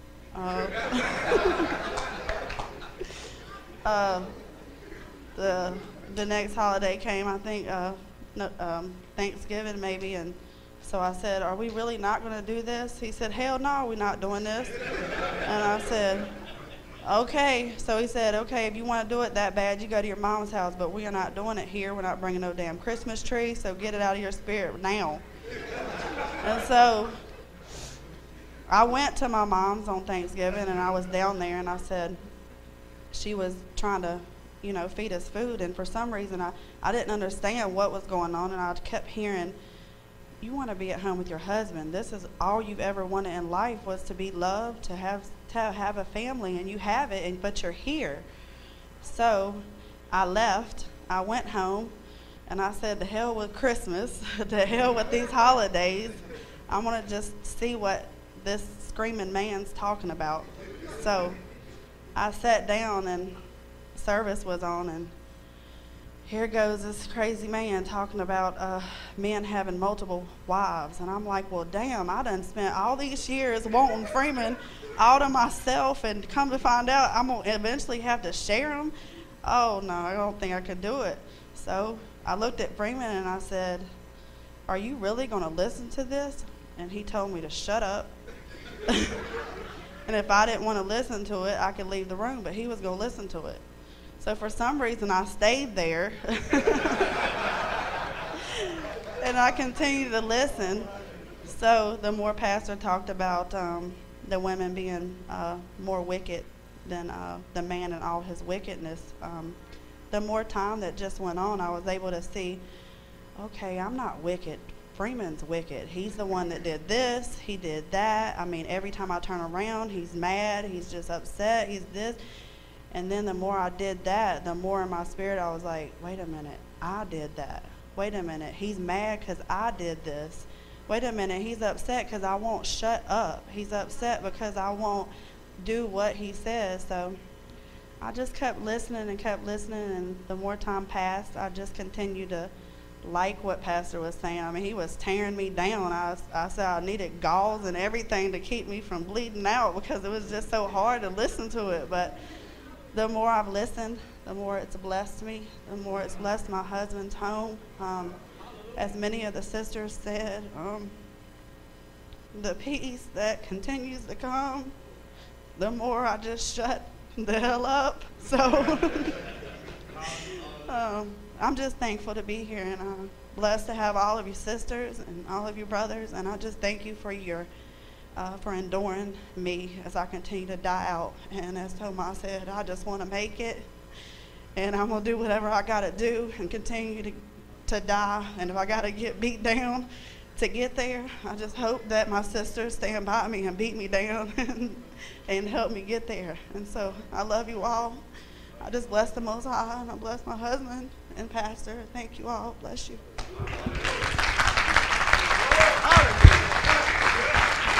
Hallelujah.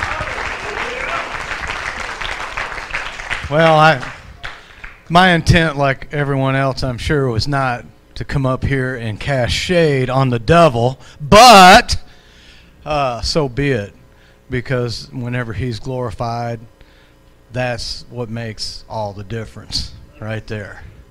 And things are what they are.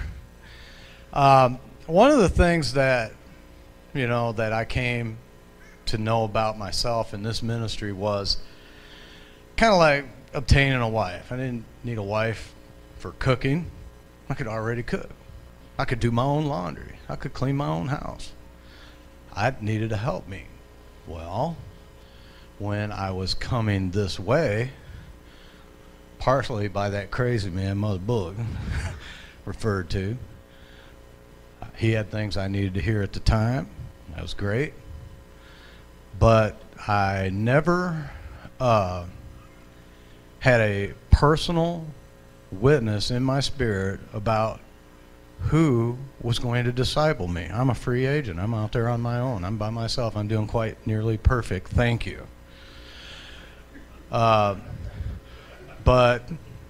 one day, as I was entertaining myself and writing and whatnot, I heard this voice, and I thank Yah that he said, "My sheep shall know my voice, and to another shepherd they will not hearken." Well, that voice just told me, mentioned this man by name. What was I lacking? I've been to 2 Bible schools, been to seminary. What can I, who can tell me anything that I don't already know, right? But I was mainly lacking the most important thing that I have learned since I've been here, and that thing is discipleship.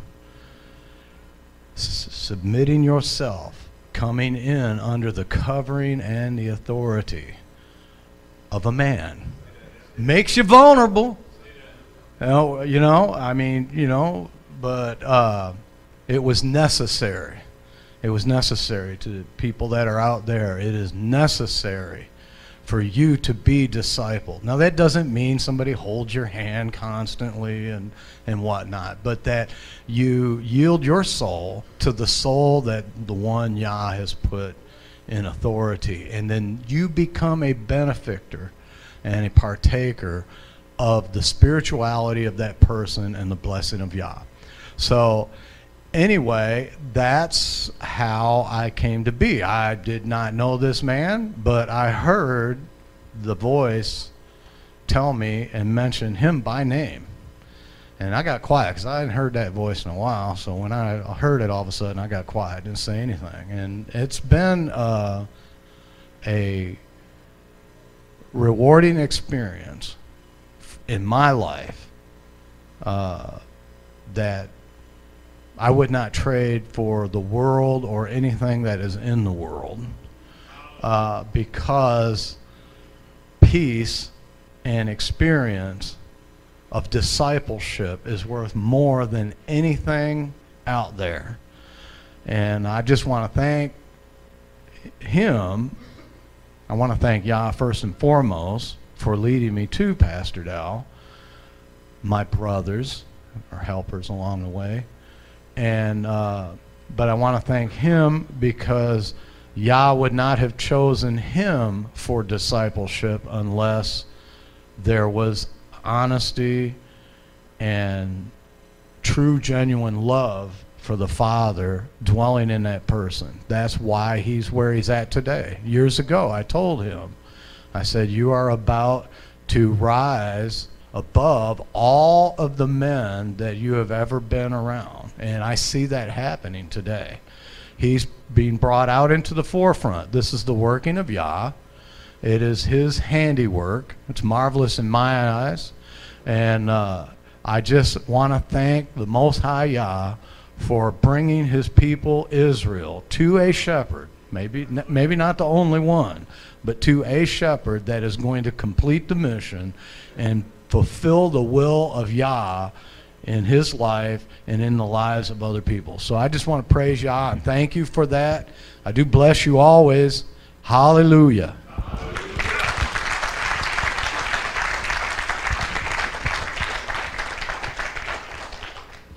Shalom, family.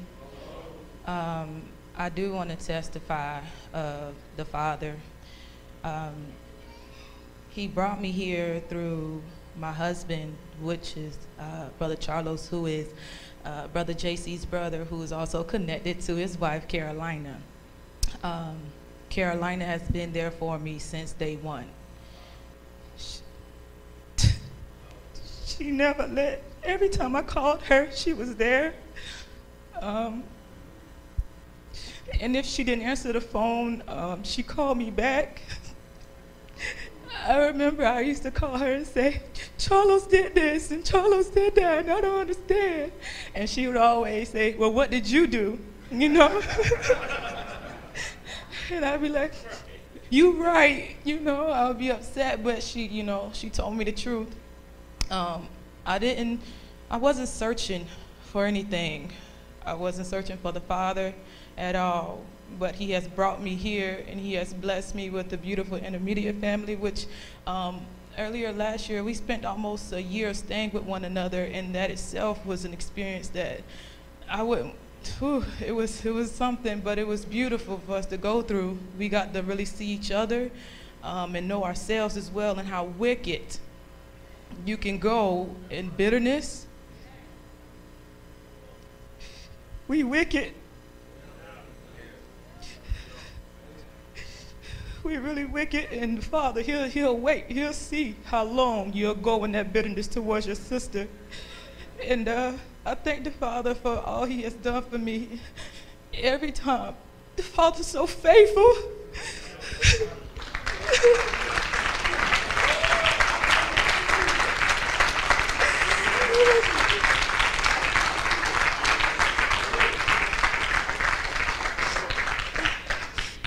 Every time I ask for something, you know, I go to the Father, and he's always hearing me. He answers me so swiftly. When I ask him for something, he has so much favor towards me, and I don't understand why. Sometimes I ask him, why you got so much favor with me? I don't understand. Why? Because I know where I came from. I know how wicked I was, but he ain't looking at that. He has blessed me with so much zeal and so much desire and strength to serve him, and I ain't gonna let nobody stop me from serving him.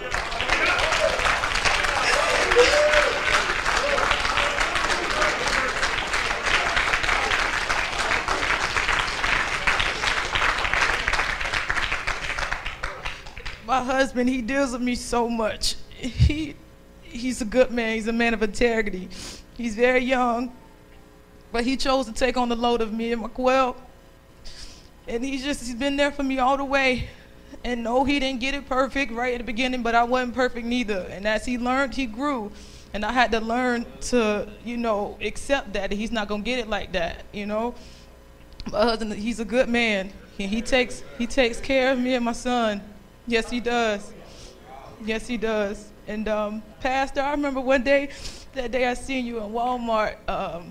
It was me and Sister Larry L. there. I seen you. I had Jeremiah in my hand, and I was like, "That's Pastor!" And I was so excited. I waved at you. But the thing that I remember was the Spirit. You turned and you waved, but I seen the Spirit. I said, "That's Jesus." That's, you know, I like the Spirit. I do. I was.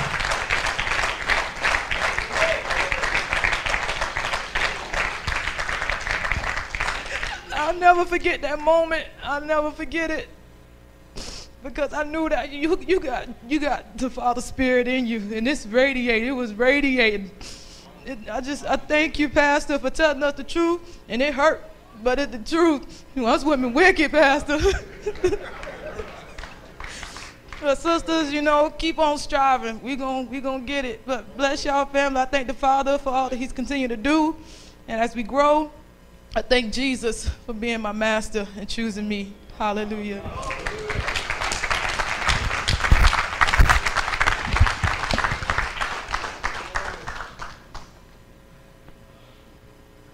Shalom, shalom, everyone. As I sat on my seat, the enemy gave me every excuse on why not to get up to say anything.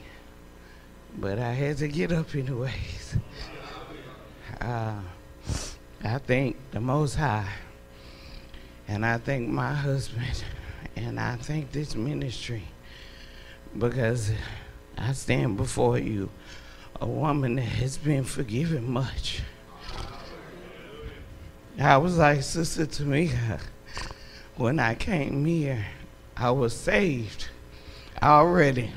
I didn't need to be saved. When I heard about this ministry, I was already saved. I was walking with that grand old Church of God in Christ. I was a licensed evangelist missionary. I was walking with my husband that was a licensed elder in the church, and we were running, and we were on fire, and we were saved, and we were on our way, and I was going to prepare for the rapture to come get me.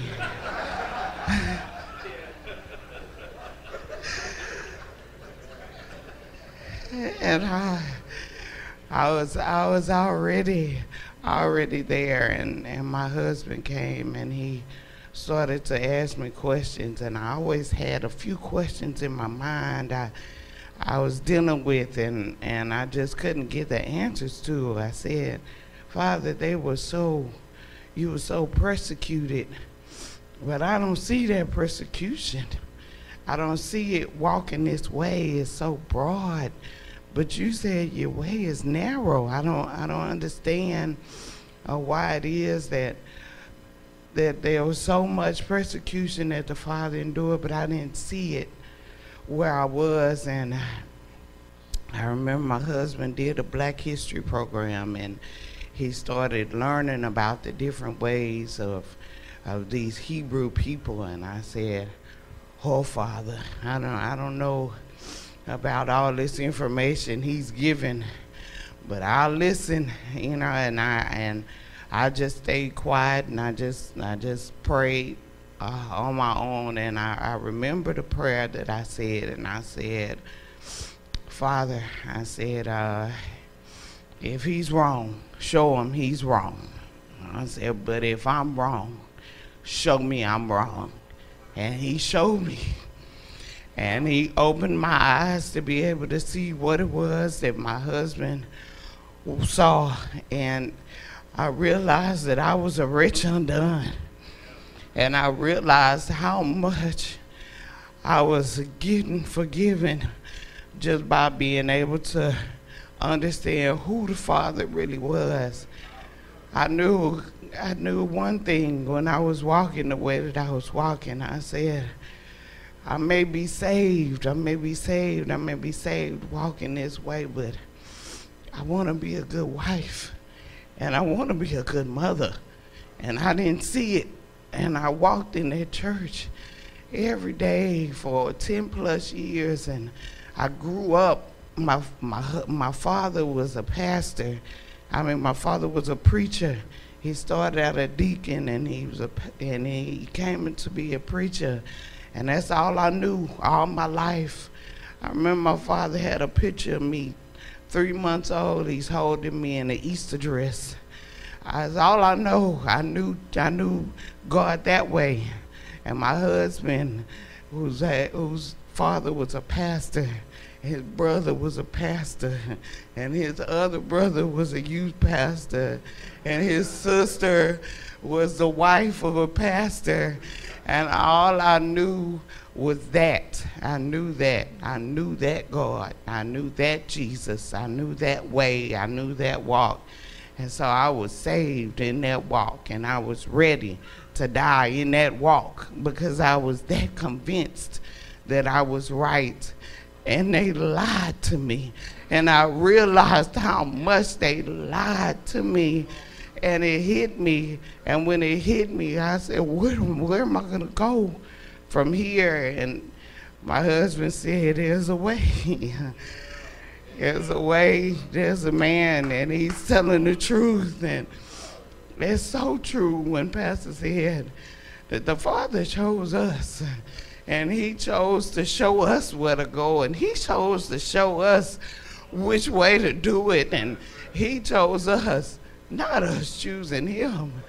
We didn't choose him. We choose these churches. We go and we walk in and out of these buildings, and I'm walking in and out of these buildings, and I'm seeing these women, and I'm seeing this way and this walk that is so correct. But I don't feel like a good wife, and I don't feel like a good mother. And I don't understand why. I don't understand why. I don't see any examples.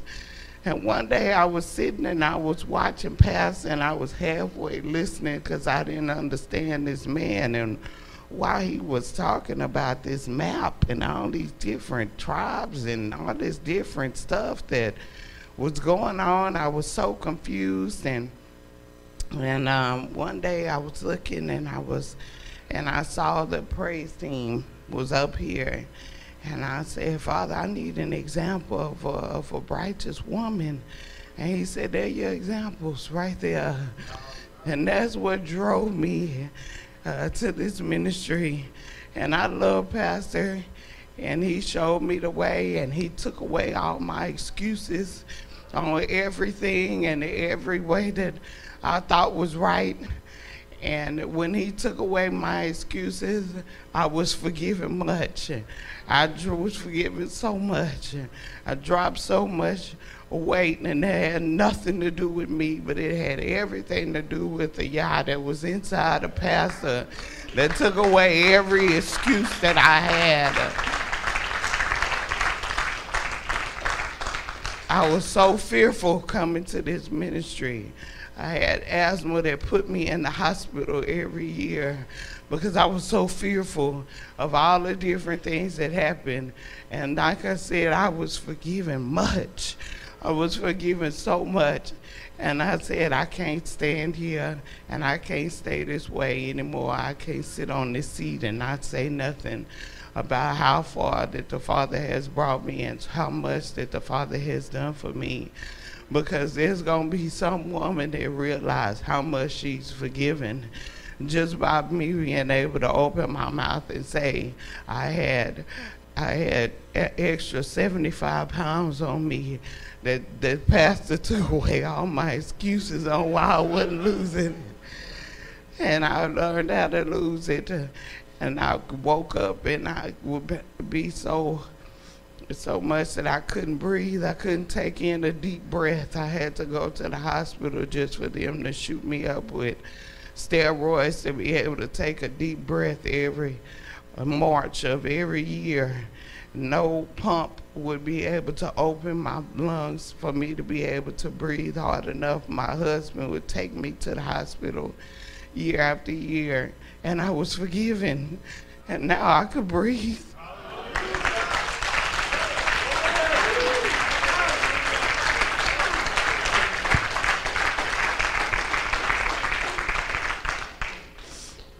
And because of that, I came to this ministry, and they did all that for me.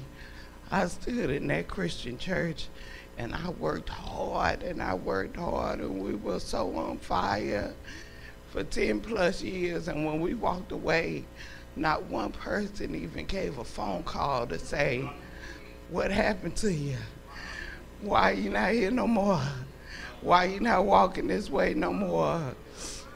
Why aren't you even coming to church? Not one woman picked up the phone call and said, my sister, how you been? What's going on with you? Why you not walking this way no more? Why haven't I seen you? I showed up every Sunday, ready to work for the Father. And when we walked away from that ministry, no one even bothered to give a phone call.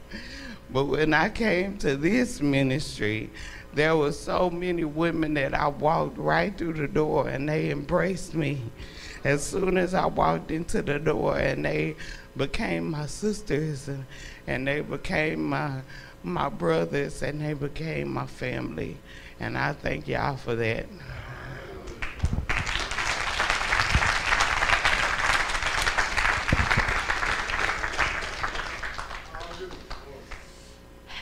Hallelujah. Bless y'all. Hallelujah. I just want to give honor to the Most High for his faithfulness. I just wanted to come up here just to be brief and just thank the Most High, because I know that I was lost and I did not know who I was. And what I thought I was, I didn't even know how to be that. And I'm just thankful that out of all my life, which I'm still young, thank the Most High, but out of all my life, I lived following. And everybody that I was following their transgressions and iniquity. And just knowing that the devil was just having his way with me. And I didn't have no care about salvation, even though I was following the traditions of my family and everything. Nothing changed me. I wasn't growing. I'm still young, but I didn't have anybody teaching me, molding me, or shaping me to be a woman. You know, I was wicked and rebellious, but I've always been a follower. So I'm thankful that the Most High found me and that he gave me my husband to follow him and to serve him, because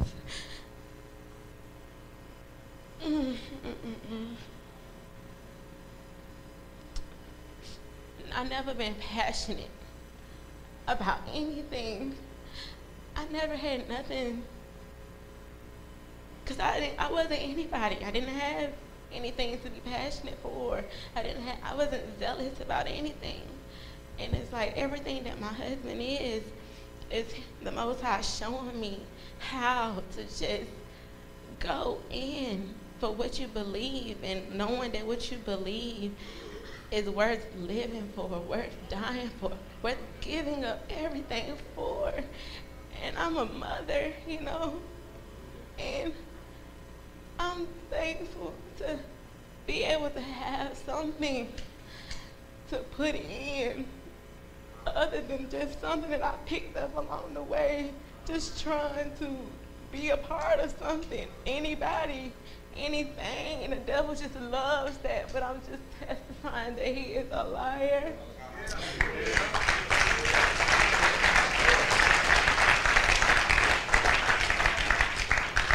He is a liar, and I'm just so grateful for family, the saints and the sisters and the mothers and Straitway, because it's been coming up lately from the elders that we don't really know what we have in front of us. We don't really know that everything that's taking place is, it's really the Most High. It's really the word right before our face, and we in the midst of his people. And I'm testifying that I'm a part of his people, and that we are the people that inherit. We are inheriting his promises from the beginning. And without Straitway, we would not have that. We would not have that. And so that's what I want to testify, that as a follower of my husband now, and him following Pastor Dowell, and us following this ministry, that of the people that are going to inherit the promises of the Most High because of their patience and because of their faith and their long suffering and all that they've done. We can imitate them now. We can imitate the righteous. And that's just my testifying, because no matter how wicked that I am and that I was and rebellious, I still wanted something to follow. And so I'm thankful that the Most High gave me a righteous man to follow. Hallelujah.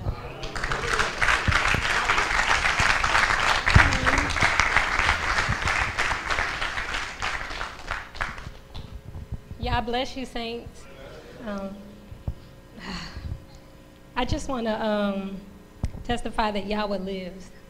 He really does. He lives. I'm 34. I had a long life of darkness. You couldn't even see a beacon of light till today, now, 5 years later, since I've been in this walk. And my sister Iris brought a video of Pastor to my house, and she put him on, and he had a gun, and he's sitting there, you know, this is what's going on in the world, you know, do this, do that. And I'm watching him, and I'm like, this man military style. Like, I feel like doing 50 push-ups right now. That's what I was saying. So I'm listening to him. Weeks pass. She comes back, and he does teachings. And I'm like, she goes, I need you to listen to it to discern what's going on. So I listened to him, and I'm just paying attention. And all that came out of my spirit was, he has the whole package. Everything else was deleted. He had the whole package. And so from that point on, 5 years later, here I am. And Pastor, you have been a great help to me. You have been the father that I've never had. If I had the words on this earth to describe the things that you do for our Elohim, they don't exist here. They just don't. My words are small. They just couldn't. It wouldn't do enough. It's like trying to say thank you 1,000 times and you know it's not enough to Elohim. Knowing that I say this to you, I know that it's for him. There's no mistake in that.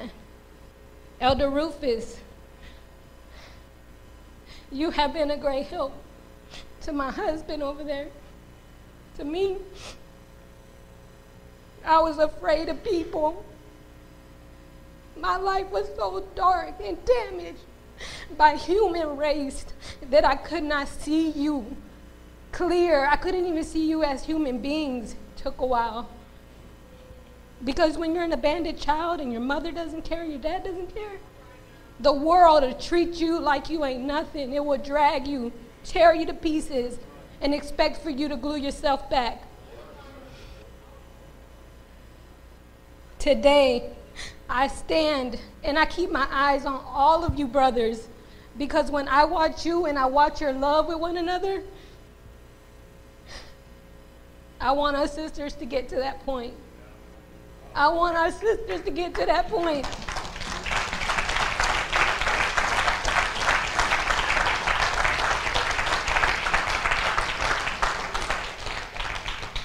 I have 4 natural sisters. We took baths together. We ate at the same table. We went through the same struggles, and they're not here. They're not here. You are. I don't have time to be jealous of anybody or had envy. I only have time to grow in his love. And when I found it, I embraced it, and I ain't letting it go. Do you understand?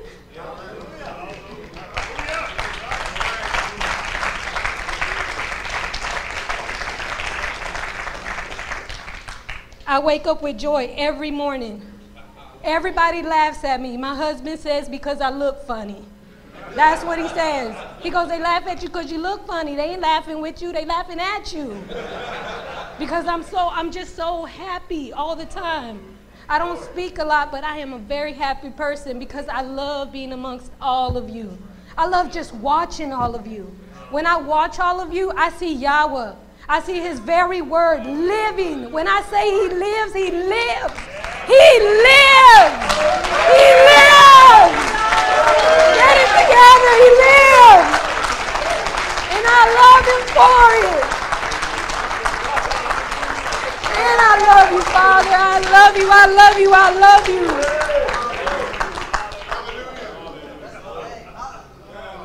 Oh, I just love y'all and I bless y'all. And Father, you are worthy of all praises. You are the joy of my life.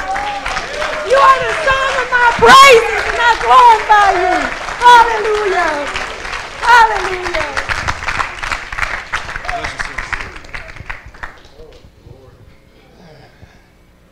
Shabbat Shalom, Saints. Man, that's a lot of powerful testimonies around here. Whew. Quite hard to follow, I say. But I'd like to give thanks to Yah, thanks to Jesus for healing, for deliverance. Hallelujah. Brought me through so much in my life. Started out journey in life. I was actually adopted by my grandmother and grandfather.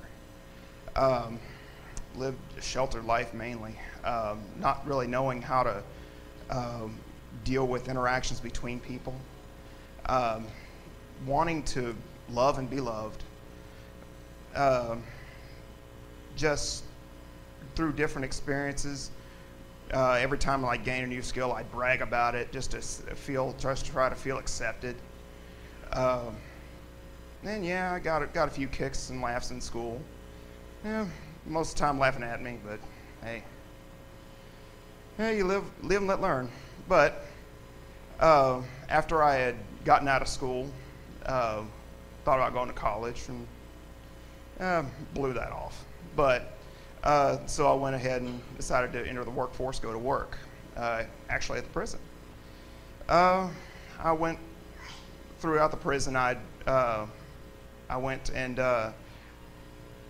I found work in Texas death row, being able to see the extreme side of things, people who were facing death, who had nothing to live for, they thought. So they clung on to everything that they could, what faith it was, whatever belief or religion it was. Well, growing up through my life, I had grown up in Christianity, been indoctrinated and all that, but it felt empty. And just seeing the different beliefs of the prisoners, it's like, hell, hold on, they have rituals, they have rules that they adhere to. What about me? And then just seeing all that, it's like it felt like I was in a box in terms of belief and all, just everything I've been reared up in. So I just went back, and I always remembered from my childhood, there was one missionary who came to the church I was at and preached Romans 11. You're grafted in a wild olive tree into the main house of Israel. Well, seeing all that and remembering, okay, as a Christian, we follow the words of Jesus, right? Okay, so I'll read my Bible. I'll read the New Testament. See what he said. Everything Jesus said, I'll do. Well, I went ahead and I started seeing a little improvement in my life. And then it came to, if you have me, and he said, remember, stuck to me. If you do not forgive your brother, you have no forgiveness in heaven or with me. After that, I started forgiving everyone I could think of. And it led to actually getting deliverance right there on Texas death row. The first spirit was on forgiveness. I mean, I started bawling and squalling on the run, and it boggled my mind. I couldn't control myself. I couldn't stop sobbing and crying. But it felt like I had a little more clarity of mind. I wanted more of that. So I decided to keep reading, keep studying. And when I read all the way just through the New Testament, all the way to when I hit Revelation, I saw the 12 tribes, how they come in. 12,000 of Jacob, 12,000 of Judah, 12,000 of each one of the tribes. I said, Father, I want to be a part of your remnant. I want to be a part of Yisrael to help them at least, if not be a part of the core. Please. And after that, I prayed strongly for that. And he just, while on YouTube one day, I ran across one of Pastor's videos talking about silver, believe it or not. And beyond that, I started seeing video after video after video, just couldn't get enough of it. Anyway, long story short, I called into Blog Talk Radio, and he put me in touch with Elder Mitchell and Brother Greg. And yes, I've had a bunch of ups and downs. Actually left the prison, but I praise Yah, through all the trials and tribulations, I'm now actually making as much as I made even back then now. And I'm actually being able to help the saints now instead of being trying to fulfill my own lusts. Back in 2013, the first time y'all saw me, I was about 280 pounds. Through those trials and tribulations and helping me to overcome, I have dropped significantly, over 50 pounds. And on that, even working with Brother Rich and his wife, reeling things that I had been like generational curses, and even how Pastor was teaching, bringing it all together, I've been able to clear my mind, because I was diagnosed with Asperger's syndrome and ADD. Just being able to have a clear mind, I praise Yah that each day that I can serve Him with full mind, spirit, and body. Glory, hallelujah to the King. Thank you, Jesus, for healing. Hallelujah.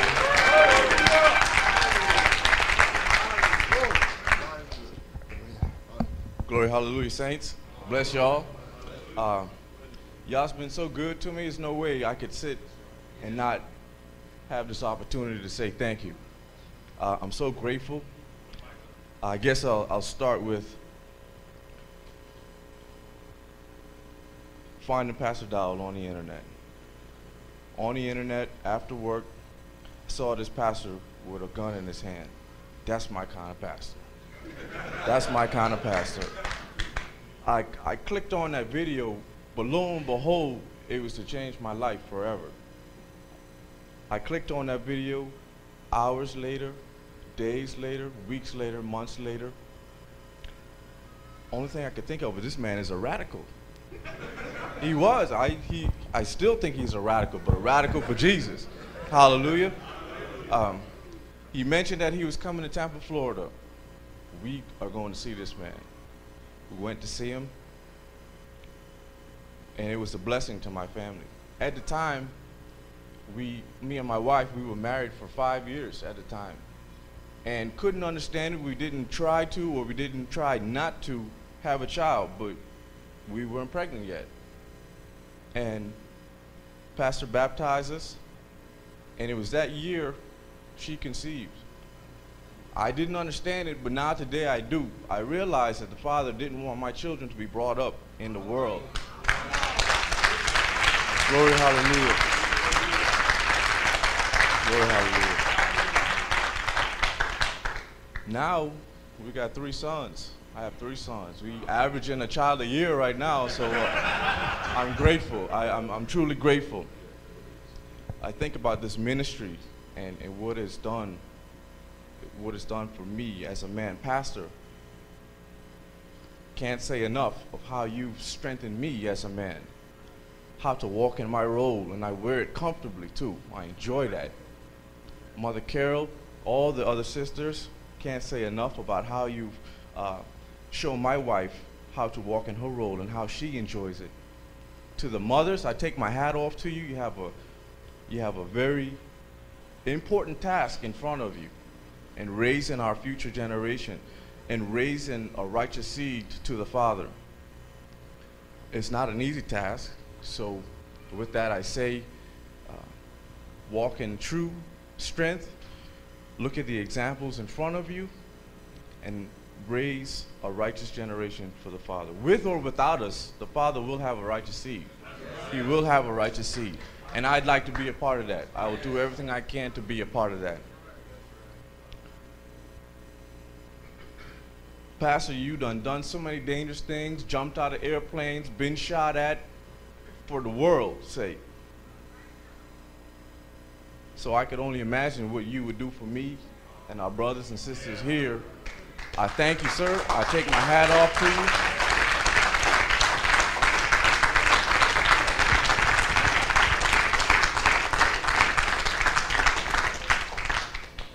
you. I'm grateful for your walk with the Father, because it gives me an example of what I need to be towards the Father. I'm grateful for your sacrifice, the testimony, the conversation of your life that you live. It gives me an example, and I'm gratefully appreciative of all the men, women, and the children who stand behind him here in this ministry. It's such strength. I watch Brother Rich night after night after night, hours on end, lifting boxes. I was like, Jesus, Brother Rich, you probably shouldn't be lifting that box, man. But no complaints. He just continues and continues and continues. The saints here, their life is a true example of sacrifice, and I'm grateful for that sacrifice. It gives me an example. It gives my family an example on what we need to be and what we need to do. Yes, the word says you'll never see the righteous forsaken or his seed begging for bread, and that is the truth. It has not always been, comfortable living for us. We've seen rough times. We've seen some real rough times, and I say that with complete humbleness, and that it has allowed me to give unconditionally. I could give no problem, because I know that the Father, his Spirit is in our pastor, and I know that the Father, he'll never leave us forsaken. He'll never leave us forsaken. I have no worries or any issues on how we will be taken care of, because I know he'll provide for us continuously. So I am so grateful for that. I am so grateful for my brothers and sisters here. I'm grateful for the elders. I'm grateful for the work y'all put into the ministry. I'm grateful for the support that you give to our pastor. I truly appreciate that. One more thing, the sacrifice that is shown in this ministry is sometimes unbelieving. And I remember last year, me and some of the brothers from Texas, we were in a hole digging a septic tank. And I was like, man, we were slaving out there for hours in the hot sun just so the saints could be able to go number 2. Just so y'all could sit on the toilet and use the restroom. They were out there slaving and working hard. And I was grateful to be a part of that. I thank y'all. I love y'all very much. I'm grateful to the Father for y'all. And I'll do anything, my true brothers and sisters, to serve you, be a servant, and love you as I should. Hallelujah.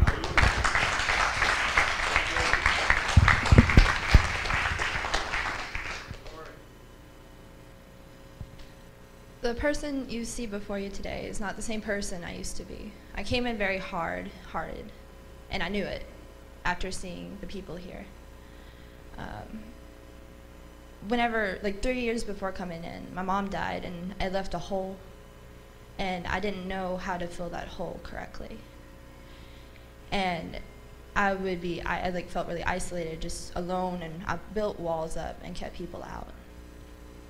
And then coming here, the day I got baptized in January, I thought that, okay, I could just ask for a towel and a skirt, and I'll just be sent to the bathroom where it's kind of cold, and I'll just change real quick after getting baptized. But no, Sister Barb, she brought me in, and she started a fire. She gave me a dry skirt, a dry towel, and then whenever I got done drying off and sat in her living room, she made sure I understood exactly what the baptism is and if I'd ever heard of the baptism of the Holy Spirit.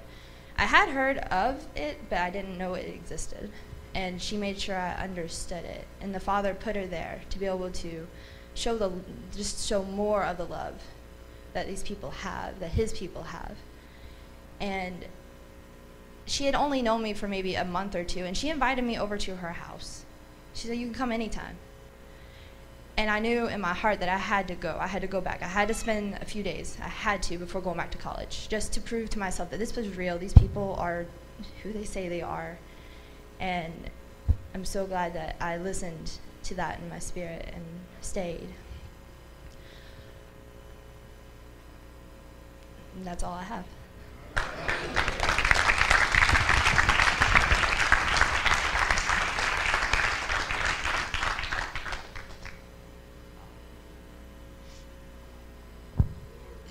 I want to testify to Yahweh's goodness and his faithfulness.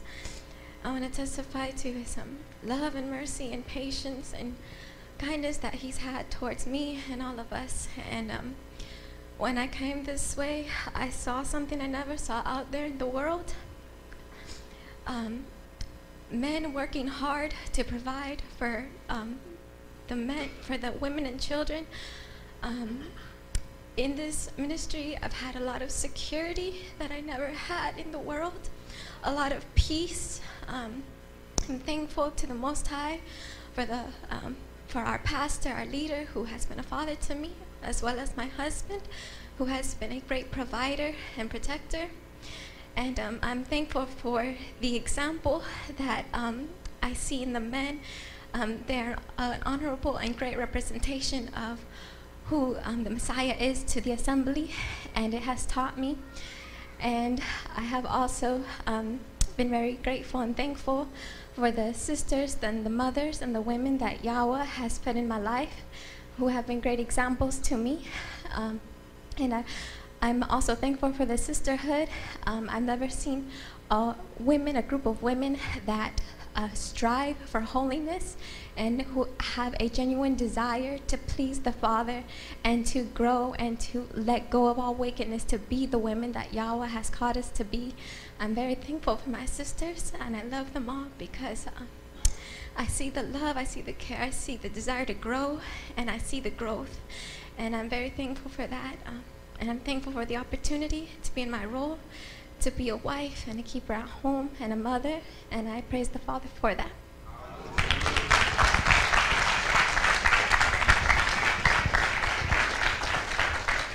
Bless y'all, saints. I just remember coming this way. Hadassah and Sister D, they came in, and I just remember the family calling me saying, "What's up with them? They crazy." And I'm like, okay, whatever. So at the time, I hadn't seen any of Pastor videos. Then I did watch one, and it wasn't too bad. So then I remember getting a call, and they're like, "Hey, we're going to Straitway." And I met up with Elder Bill. I mean, he just embraced me like he knew me for forever, like I had just been his son for forever. And we drove up the Straitway. I remember coming in here praying, and I remember Brother Rich. I didn't know, hey, you come in here an hour before and pray. And I remember Brother Rich coming up to me like, "Hey, man, you need to be doing what they doing." And everybody was praying. I was like, all right, cool. Then once I stopped praying, service was over, and then Pastor Dowell coming up saying, "So is it a cult?" And I'm thinking, well, I ain't never say that, but okay.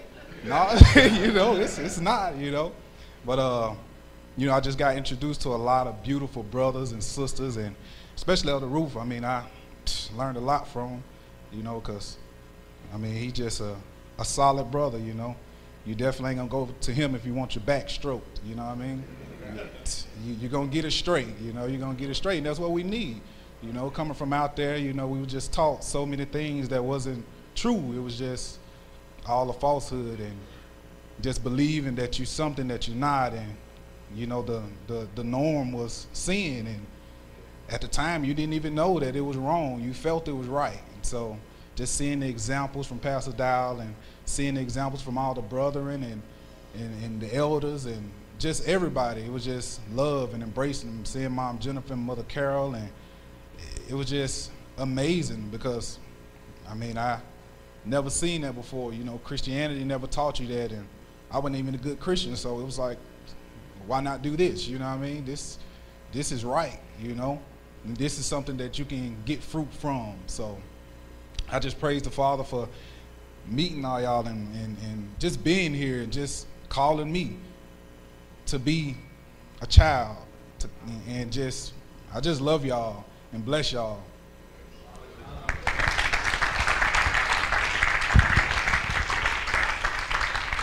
Praise y'all.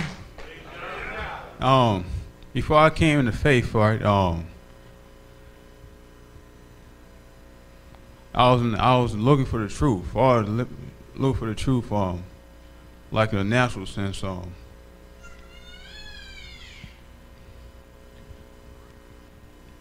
I went through Egyptology, and I met this guy, not essentially him, DUD, right? And I learned about Jesus Black, you know what I'm saying, older transatlantic slave trade and stuff like that, right? And he handed me this other DVD about Illuminati stuff like that. So you know, I know about the fool's poison, all that's poison. So so I ran my family and told all about this, right? And if I was showing me, they ain't gonna get this. When I came in faith, years later, you know, we get excited and you know, you talk about the truth spiritual, and they ain't gonna get that either. So I learned about, say, myself. So I was searching, you know, and a year before I saw passed down a video, I learned about, you know, Native Americans, stuff like that. You know, I learned all about that, and you know, in 2011, and I ran past Dowell about hell camping. Y'all heard hell camping, right? And I knew it was fake, but I don't get understand from a pastor, you know what I'm saying? So I had my Bible out, and it was true. I ain't got offended at all. The spirit of truth law. He was going fishing, so you know, I'll continue on watching his videos. I don't worry about. I'll continue watching videos, and I'll call in Blog Talk, and you know, say shalom, and you know, and just listen, you know, study, and you know, until you know, like 2012, right? That Passover, right? You know, I call in Blog Talk, and you know, asking I could come and you know visit, and you know, what I'm saying, you know, you're excited, right? And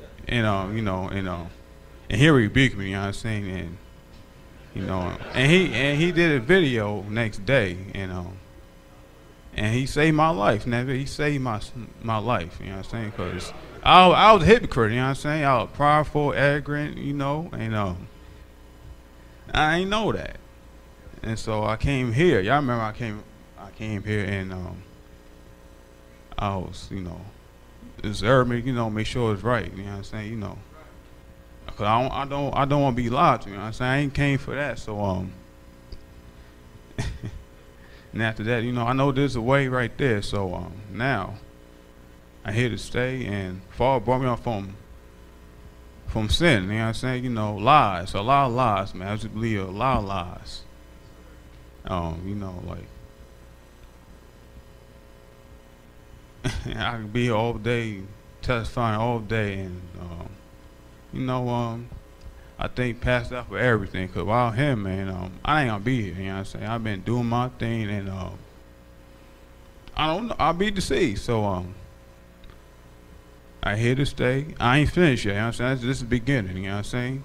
If I had me doing something, had me doing something, and I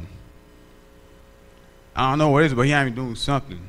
I just doing what he's telling me to do. I know my role, so I know the something's gonna happen, you know, for my benefit. So that identify the body, and that's you know, just continue on the plow and not looking back. You know what I'm saying? I ain't going nowhere. You know what I'm saying? I'm here to stay. I'm serious, right? I'm here to stay. It's on video, so I'll be a man of my word. You know what I'm saying? And you know, I'm a man of few words, so you know, I'm an action. I'm about doing. You know what I'm saying? I like talking. I can be here all day talking, but if I don't do it, I'm a liar. You know what I'm saying? I'll be a hypocrite. Come on, man. So bless y'all here. I'm glad y'all brought me here to a true family. I thank Elder Rufus. I thank all the brothers and sisters. I thank you, Brother Ron, and everybody else. You know, Brother Freeman. You know, I love them all. So I love y'all all. So bless y'all. Hallelujah.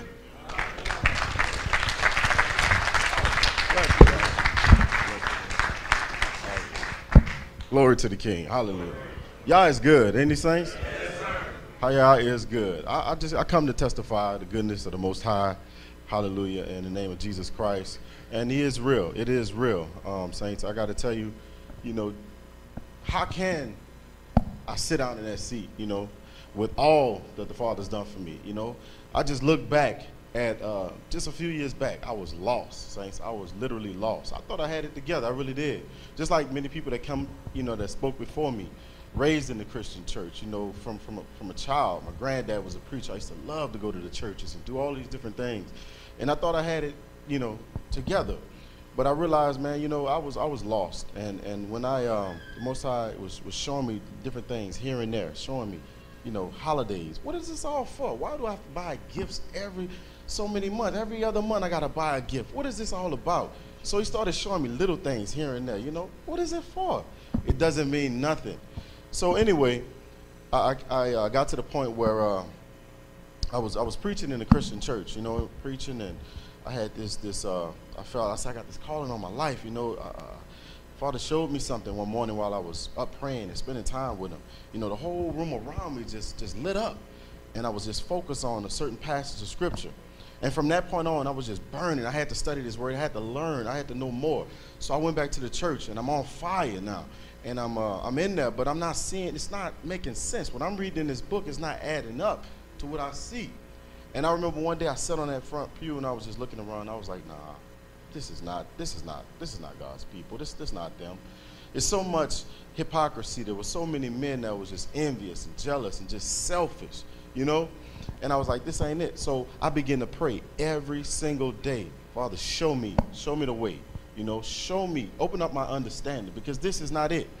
And so as time went on, you know, he began to show me a little bit more here and there, just a little bit more. And I remember waking up 1 week straight, like for like 2 to 3 o'clock, between that time, 2:30, 3 o'clock in the morning, and I would go use the bathroom. And I would hear this in my mind, everything's about to change. Your whole life is about to change. I'm like, what? Used the bathroom, went back to sleep. I don't know what that was. That felt weird. That was crazy. I don't know what that was. So it happened again, and it happened again. I was like, I don't know what that was. That's just weird. So anyway, as time progressed, I continued to pray that same prayer, you know. Show me the way. Show me. I need to understand. This stuff is not adding up, you know. And so eventually he showed me, you know, I preached that last sermon in the Christian church, and this lady came up to me. She was like, so are you in seminary? I said, no, ma'am, I'm not in seminary. And she looked at me. I was like, no, I just didn't get the clearance to go. God just didn't give me the clearance. So I was like, yeah. So after that, I was like, that look on her face, it made me wonder what. So is that a prerequisite? Do I have to go to seminary? So anyway, I went home and I started reading. I was like, the truth, I looked up, I typed in the truth behind seminary, and Pastor Dowell's video popped up, seminary preachers. Man, I get into that video, he's sitting there, he got like a blue sweatshirt on, back when he used to do them at the house there, and I'm watching this video, and I'm listening. I'm like, oh, here we go, one of these old self-righteous brothers. He read a couple books, this and that. But I tell you what, man, I was just eating it up. I was loving it. It was feeding my soul, everything that he was talking about. And the one thing that got me, said, you know what, you'll learn more in a few of my teachings than you would in a whole year of Christianity. And I was like, oh, I'm going to take him up on that, you know? And I did that. And I went to, I think one of the first ones was Come Out of Her, My People. And I watched that. And that was one of the ones. And I didn't want to go back to church no more. And my wife was seeing all these different changes. She was like, dang, we going through another you following another person? I was like, yeah, man, this is it right here. But anyway, I say all that to say this, all right? I'm just saying how good Yah is, because he's truly good. It was June 24th, all right? I had to make a decision. I remember Pastor Dowell preaching. He's talking about the valley of decision. You know, we all got to make that decision. And it came to a point, I was listening to this one Hebrew camp, and I was listening to Pastor Dowell. Pastor Dowell was yelling and screaming and hollering. I was like, man, I like that, but he keep going off. But this guy over here, he's so structured. I like the videos.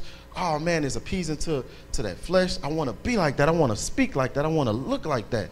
But then I kept going back to this, yelling and screaming and hollering and tearing me up, right? So I remember June 4th, I had to make a decision, and I made that decision. And it's been 6 years now, and I'm glad I made that choice, because y'all hear me say this on the show. Whenever I'm on, from time to time, I say that I'm so thankful that Yah brought me here, because I didn't have to go through all of these different channels just to get here. He brought me straight here, saints, to Yah's people. And when I actually came for that first GOTS and I saw the way they were living, when I had an opportunity I already felt like I was a part of everybody, but when I had a chance to see the land, I saw the trailers. People might look at them and laugh. Oh, they living in trailers. That was beautiful to me. You know why? Because I saw it. You know, be content with such things as you have. And I saw people striving after the Most High, not worrying about the materialistic things of the world. You know, so I'm so thankful y'all brought me here. And I always say that. And even this morning in my prayers, I say, thank you, Father, for bringing me this way. Thank you for bringing me to your people. Hallelujah. Hallelujah. Y'all is truly good. And one other thing I want to say to you, Pastor Dowell, I greatly appreciate everything that you've done for me. Just your life of sacrifice. I've never said this openly. I figured maybe I'll just live and you'll know that I'm with you. But however, I want to say this to you. I'm with you. I'm here with you in this thing. Hallelujah. You know, you've done so much. I can go on and I remember one time I was thinking about it. I was like, all the different things that I learned from you. I was like, man, it'd be so much if I try to jot it down. I said, let me just think, though. I've learned about weapons. I didn't know much about weapons. My dad told me, nah, you can't handle weapons. You don't do that. I learned about gardening, you know what I mean? Survival skills, taking care, being a real man, being a true man, not being afraid, you know what I mean? And all of these things that I've learned from you, and I greatly appreciate every single thing, you know?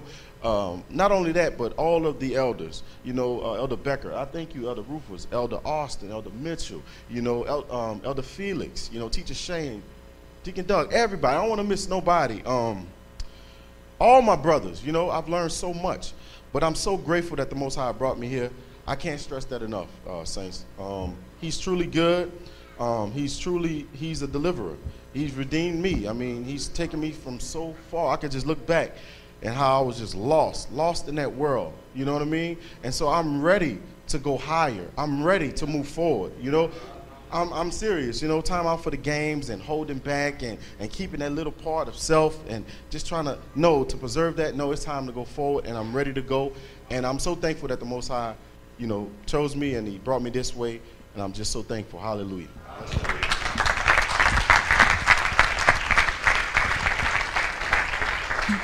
Shabbat Shalom, bless you, saints. I just quickly wanted to say thank you to the lover of my soul, because there was a time that I couldn't smile. It wasn't legit. It was a fabricated smile. Every day I woke up and I put on a face. Every day I had to fake it. Every day I had to pretend that I was a happy woman, a happy wife, a happy mom. I had to put on a show because that's what the church that I went to taught us. You put on because it's nobody's business what's going on at home. You just come here and you serve God. You do your part, whether it be with the children's ministry, whatever ministry you're part of, but we don't want to hear what all's going on in your life. And so I grew up like that. I grew up faking a smile, and I was good at it too. I could have gotten a medal, a reward for putting on my nice clothes, doing my hair, my makeup, and smile and pretend that I was just so content and happy. Everybody thought I was the happiest woman in the planet Earth. Everybody wanted to be like me, wanted to have my marriage, wanted to have the children that I had. They wanted my life because I was good at pretending. When I came here, I saw a pastor, and I saw the love affair that he had with the Most High, the way he served Jesus, the way that he gave of himself to the people to teach us the truth. And I saw true, genuine happiness, peace, and joy just oozing out of this man. And I said, I want that. I want what he has.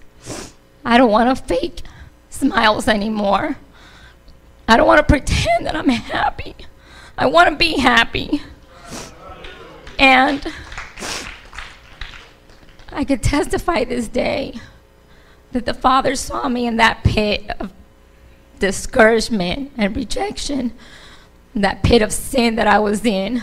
Just like Psalms 40 says, he took me out of that pit. And he has ordered my steps. Ever since then, I strive to be his, completely giving myself to him because of the pure love that I see Pastor give Jesus. He serves him with such purity of love, and I strive for that pureness in my heart, in my relationship. with the Messiah, with my soon-coming King. And I love you all for putting up with me, for loving me more than I have known to love myself. And I praise the Father for Pastor and the saints in ministry. Amen.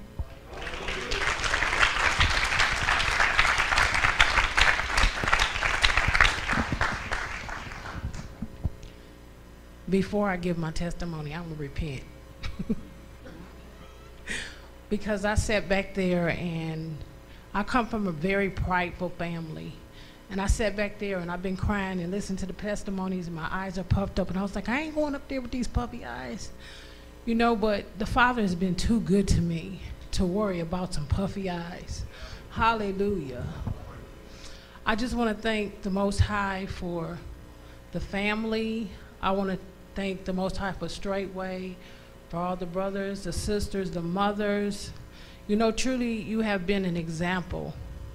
Most of you know how I came about coming to Straitway. Sister Chester, our dear Sister Chester, who I miss very much.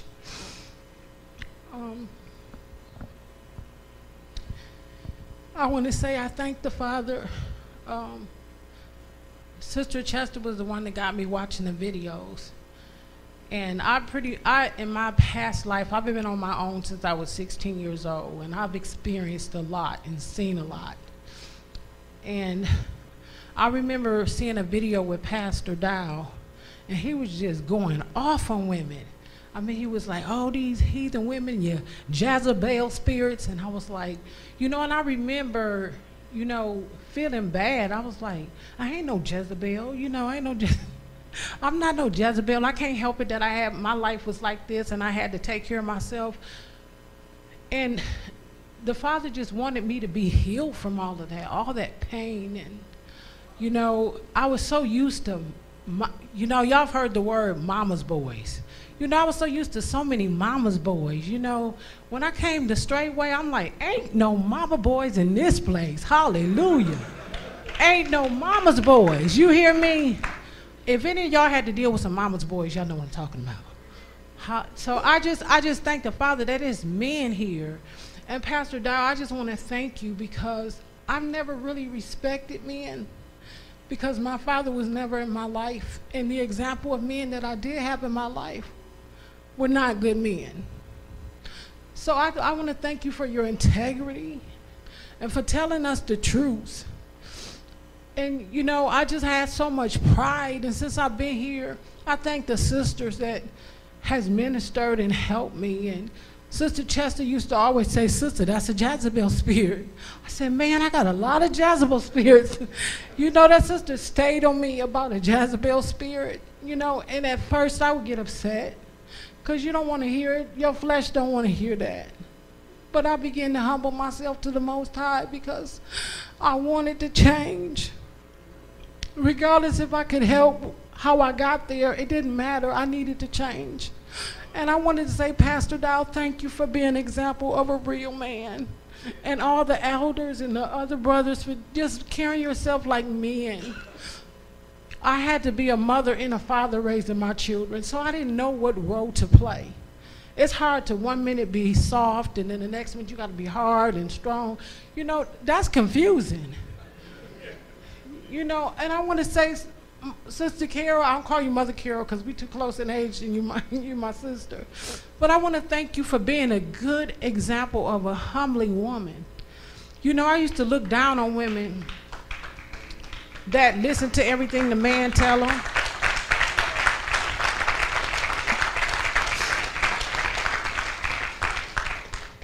I used to look down on the women that listen to everything a man tell them. Like, dang, she got a brain of her own. You know, and I didn't understand. That's because I didn't have any good men leading me. But when a righteous good man leads you, that's a blessing. And I want to say thank you for being an example of how to submit.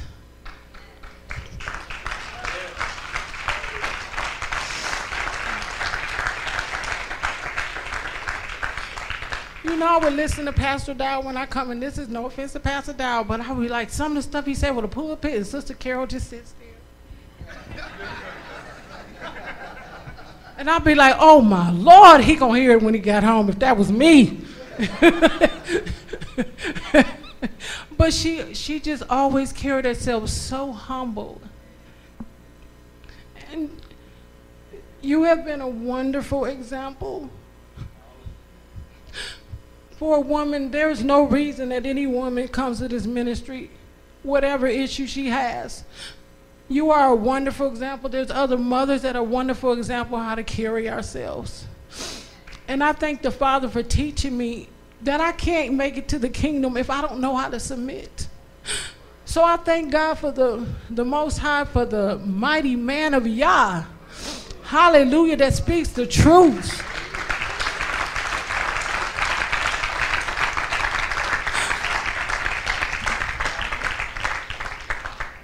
I respect you so much, Pastor Dowell, and I have never respected men like that.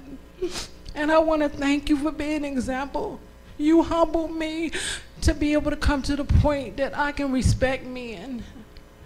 And I had never been there before. And I just want to thank you. And again, I thank Sister Carol because I had both. I thank the Father that I had a chance to have an example of a righteous man and an example of a righteous woman. So I know my place now.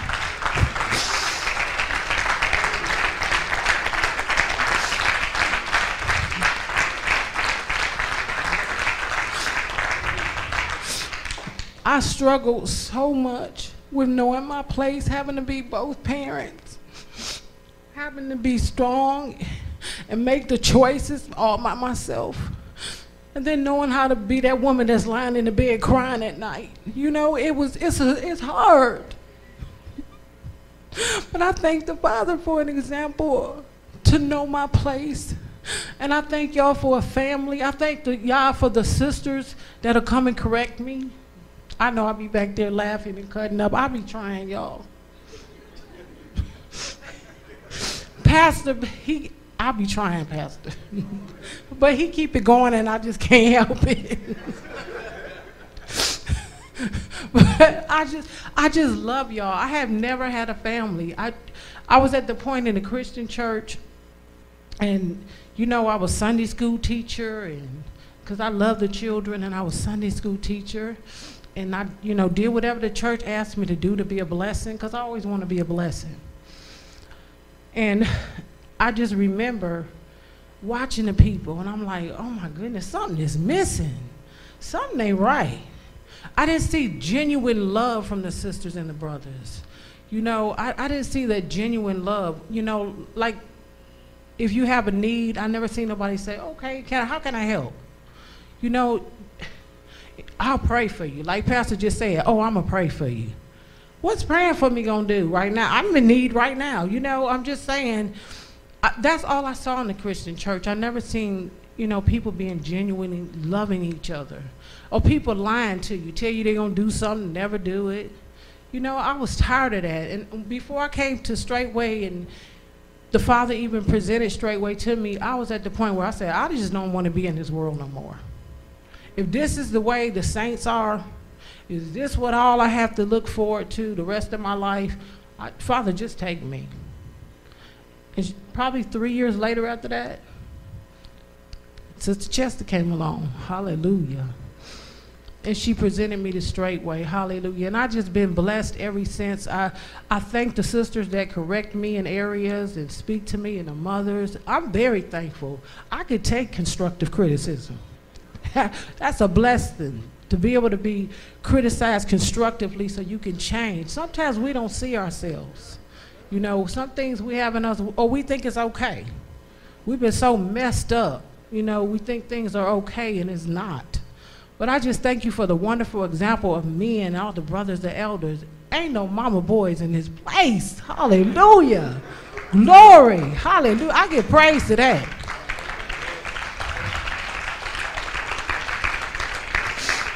Hallelujah. But what's beautiful about it is, though they're not mama boys, they still know how to love a woman. Be gentle to the woman. That's a blessing. You know, I'm thankful. I'm thankful, sisters. Ain't y'all grateful? Ain't no mama boys in this place. Hallelujah. Glory. Hallelujah. I'm glad. Hallelujah. I just want to thank you, because if you got a righteous man leading you, it shows us how to submit before the Father. I've learned since I've been here to how to even submit more to the Most High. Just watching the men, you know, be that guidance and that leading. And I'm thankful for that. Because I was so, you know, so Jezebeled out and having to be in control of everything. And there's a peace that comes with that. There's a peace that comes with being able to know that I don't have to be in control of everything all the time. And that I can trust the Father and be led by righteous men. Hallelujah. I'm very thankful for that. I just want y'all to be patient with me. I'm growing in grace. Hallelujah. And I'm striving to get to the kingdom. And anything I can do to be a blessing to you, Pastor, Sister Carol, anybody, if I can help, I just want you to know, just pray my strength. I'm there, and I love the new family that I have. Hallelujah.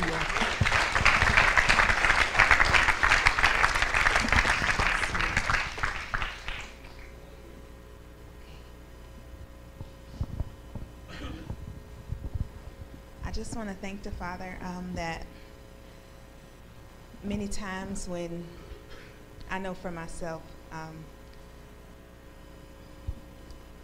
been in some very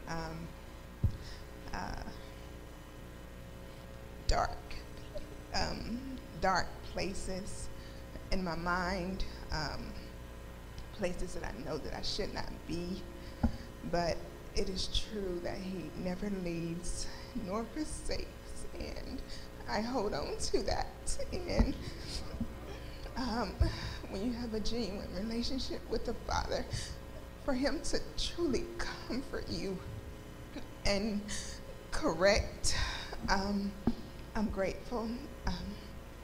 There was a time when I could not appreciate correction, and I'm not saying that I'm just jumping and being all giddy when it happens every time now, but as I grow in the walk,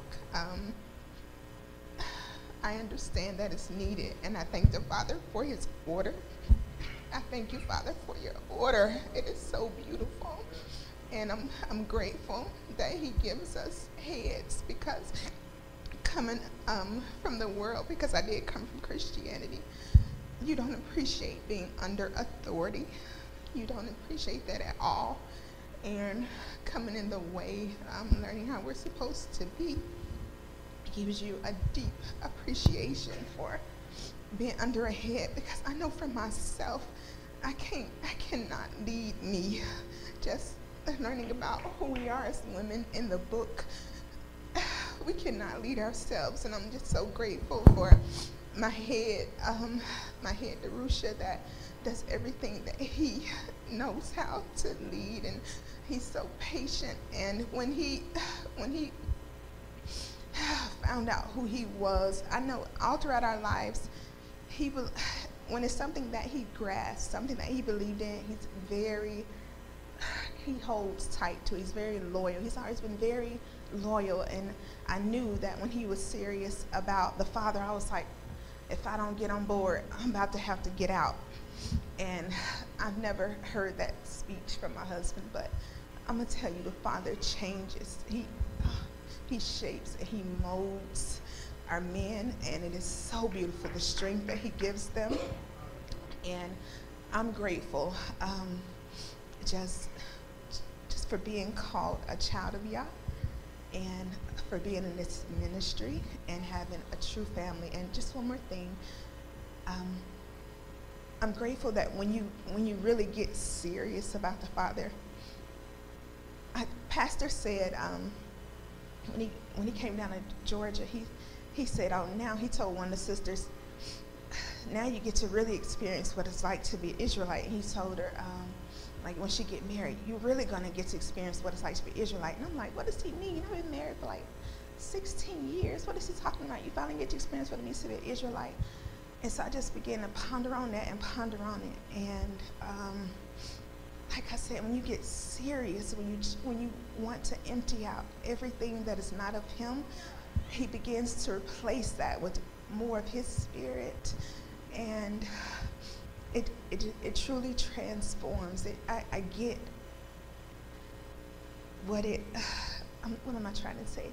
I understand what it means to be transformed now, even if it's slow. And I'm just so grateful that the Father, he's patient and he's long suffering.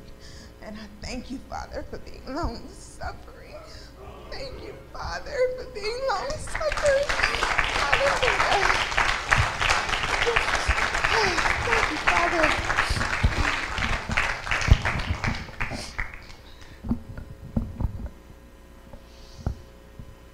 Bless you all, saints. Shabbat shalom. I would like to testify to Yahweh in restitution, where, as whenever my sister began hers, I lost my mom at a very young age, and I built up a really wall that for the last couple months I've been working myself through, and I finally came to the tipping point last night.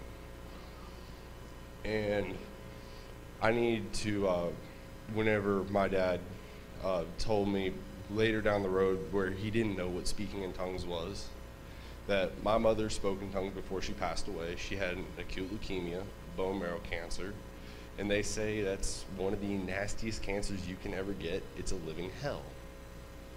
And even on her deathbed, she was telling us to keep reading, keep searching, keep striving.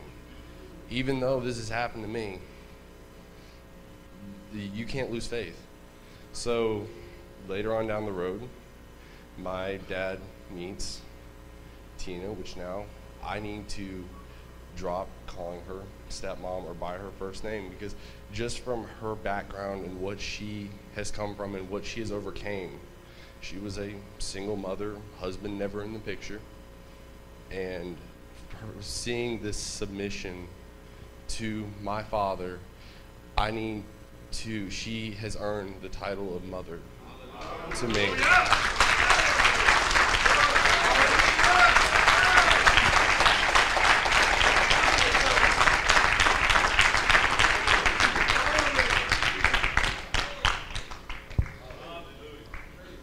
And being here, and then with restitution also, my whole dad's side of the family doesn't want anything to do with me or my sister. They don't give a care that my sister will be married to a righteous Israelite man that will not do her wrong. And with restitution, I have now been given brothers. I've been given uncles for counsel. Brother Vernon, Brother Freeman, Brother D. Jerry, Deacon Bell, some of the very few. I will keep striving. I am still jacked up, and I know I have so many more problems. And I need the Ruach. I need to keep striving for the Ruach. And I appreciate all of you. I love you all. Shabbat shalom.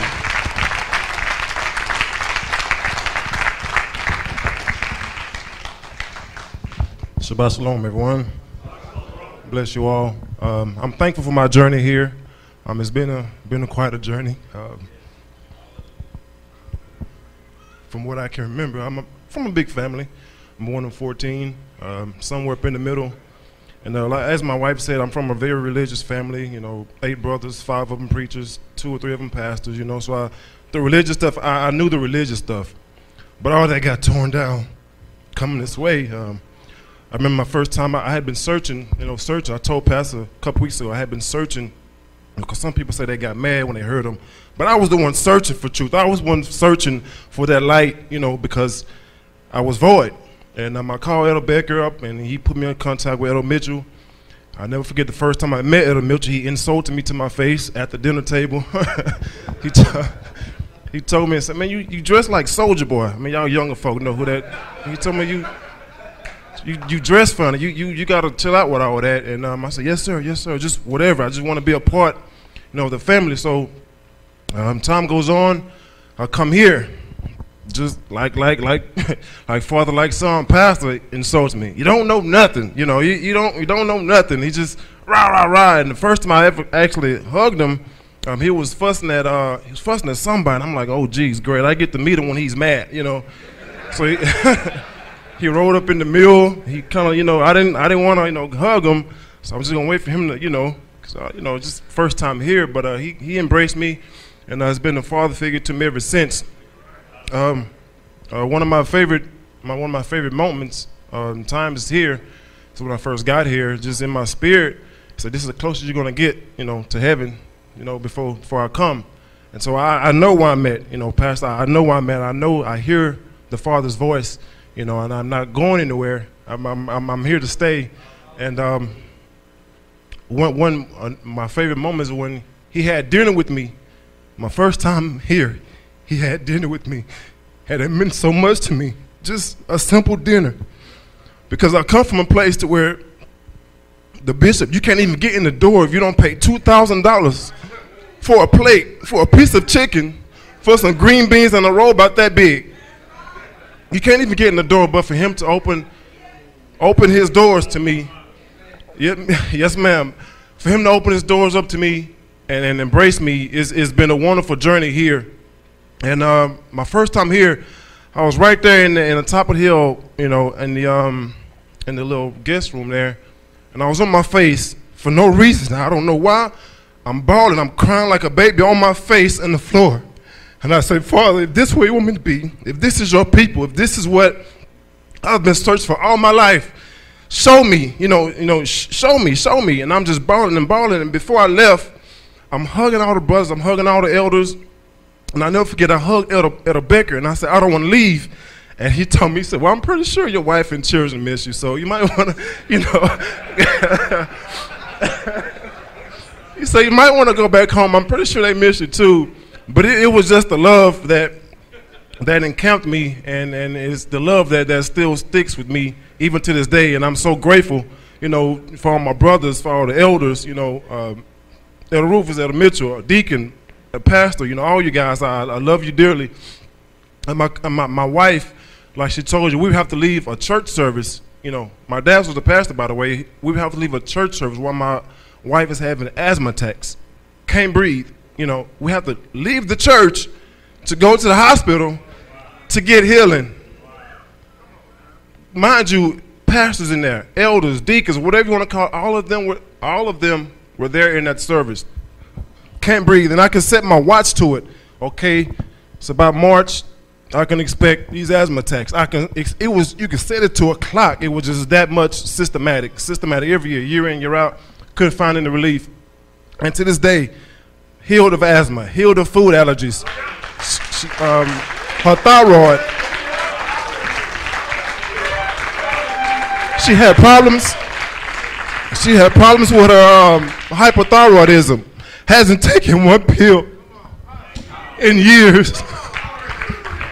You know, being ignorant in the world, we give ourselves to serve Moloch. You know, we give our children, you know, to the fire. So in our ignorance, you know, we let the doctors, you know, work on her, you know, when doing pregnancies and stuff. So, you know, we're still overcoming in certain areas, even to this day. I remember Passover, I don't mind telling you guys, but my wife had an issue of blood. And I went to the man of y'all right there, and I said, Pastor, I don't know what's going on, but I need you to lay hands on my wife. He laid hands on my wife. And my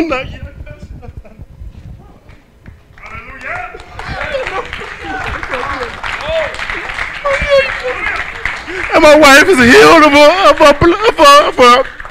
of an issue of blood. And there are other areas we're still overcoming in, but I'm telling you, if you people on the other side of that camera got your mouth on this man, you probably see you're thinking, well, why everybody, you know, up here testifying? Y'all supposed to be testifying about overcoming. Well, every time y'all open your mouth, y'all talk about Pastor Dowell. Well, he's the man of Yah. He's the man that Yah has ordained in this hour to lead his people back to him. So you can write your emails, you can send your text messages, you can put your stuff on Facebook, but Yah knows them that are his, and he put his Holy Spirit in his people so that he can't be taken away. He said, none of them have I lost. And the last testimony, somebody overcame back in 2008. Okay, I was at work, and supervisor came and got me. Said, "I don't need you to, come follow me. Okay, I'm follow you right now." And I go to open the door, and this guy, he grabs my wrist, slaps me in cuffs, leads me to the car, right? And what the heck is going on? What the heck is going on? So he told me, "Well, you've been arrested for such and such." Okay. Took me to jail. All right. So 3.5 years, I lost my job. My wife at that time had, got pregnant. So everything is on my wife. She's pregnant, going back and forth, to work. I can't work because now I'm trying to fight this case or whatever. And 3.5 years I fought that. 3.5 years. I'm going through, seeking Yah. And I remember the thing had to go to trial. And I'll never forget that Sunday, I had to go meet with the lawyer. Came back to church that day, and I went to the altar. And I fell on my face. I said, "Father, all this stuff is just, coming, is just culminating now." And I asked the Father to deliver me from this situation. And I tell you, He delivered me. He filled me with His Holy Spirit that Sunday morning. But the amazing part is, the next day, before I could even sit down good, the lawyer came to me and said, "Hey, brother, I want to tell you something. Your case is dismissed. You ain't got to worry about it. You can go home you can go home. You got, no worries. Just go home or whatever." Time goes on, and he brings me to this place, and I sat right there and received the feeling, the fullness, the baptism of the Holy Spirit sitting right there in that seat where Brother Victor is. And I just testified to the goodness and the majesty of the Father. And I bless you, Pastor, for your services, sir. And I love you all. This is my family. Hallelujah.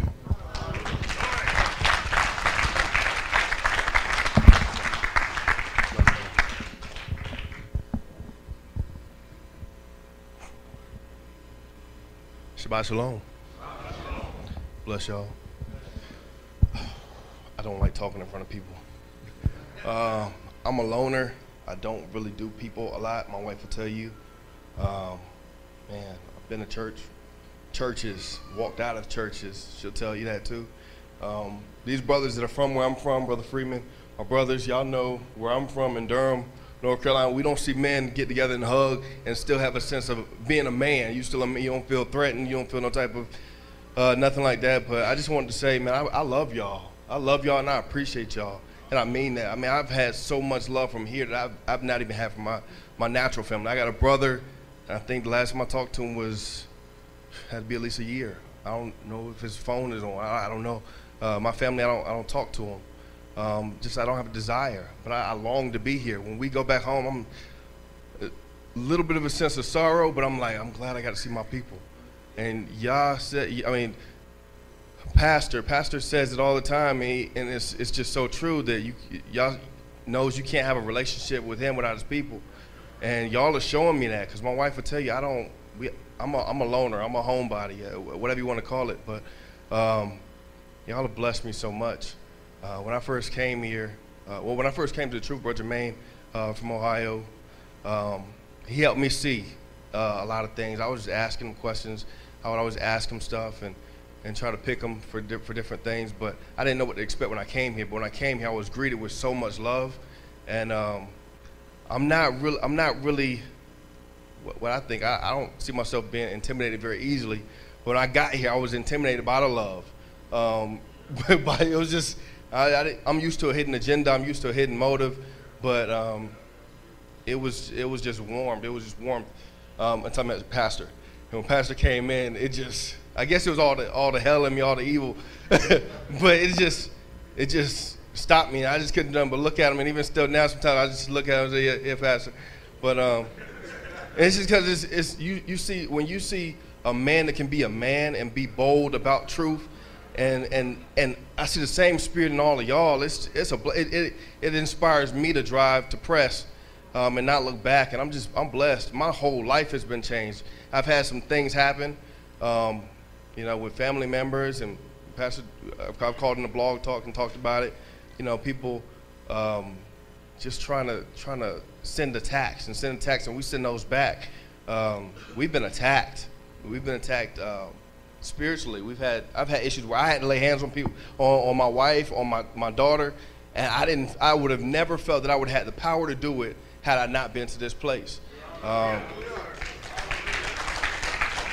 wife, she was diagnosed with carpal tunnel. She used to work, and I was given when I came to the truth, it was tugging at me. Why is she going to work? Why we need to be building. We need to be building a house. We need to be, and so I had her start working. But she had been diagnosed with carpal tunnel because she did desk work, and I had to lay hands on her 2 months ago, about 2 months ago, because her hands, they just wouldn't stop shaking. I don't know what to do. She's telling me I don't know what to do. My hands just won't stop shaking. So I laid hands on her. I asked for forgiveness for the Father, and I prayed and I commanded it to leave. And I would have never even known how to do that. I would never know how to do that had I not been to the right place. Had the Father not put His plan in motion to change my life. And my daughter, she had situation going on with her stomach. She had blood coming out the back end, and it was just a situation where I was at work. I told my wife, just come on now, because I work I work about 5 minutes away from work, and I had her come down on my lunch break. On my break, I said, I told my wife to command. I told her to command. I told her the things that, the pastor shows us how to walk in the truth, and it's in the book. It's in the scriptures. It's a testament to the faith. It's one of the signs, and so right there on the spot, we commanded it. We commanded it to leave, and you could feel her stomach moving and churning on the inside. And she said, "Daddy, I feel better. Daddy, I feel better." And I thank y'all. There's so many things, man. It's just so many. Hallelujah, hallelujah.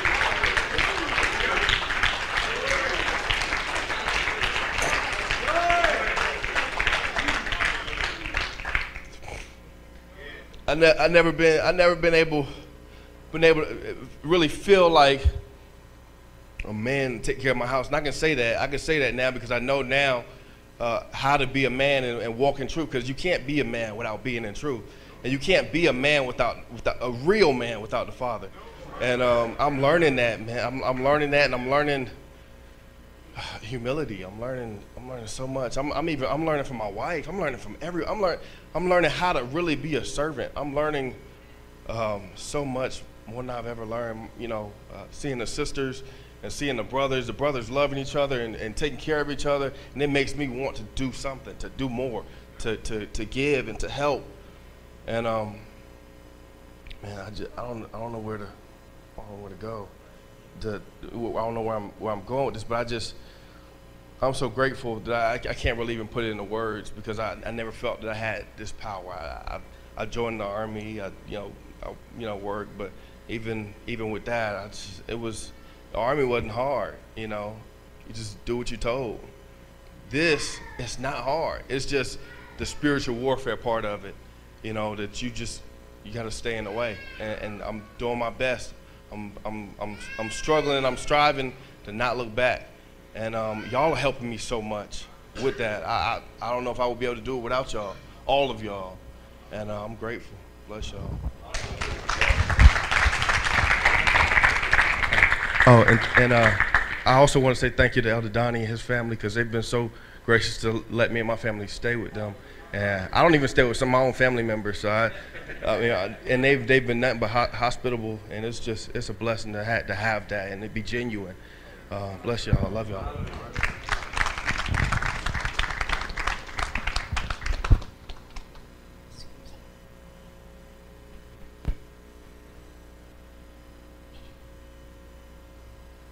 Bless you, saints.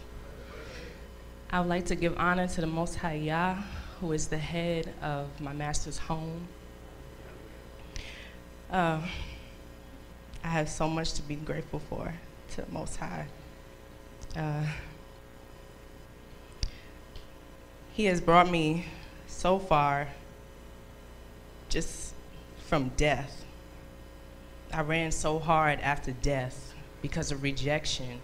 And yes, I had my dad in my life, but it wasn't enough. And there's just so many things in the past that yeah, how could you see something in me worth saving? You know, what is it that you see in me to be amongst your people? It's just amazing to me. And I bless my master. I bless you, Pastor. I bless my family in Straitway, Georgia. I bless all of Straitway here. You all don't even know, even after coming to the faith, you know, I've made so many mistakes, so many boo-boos on myself. But Yah still has mercy on me.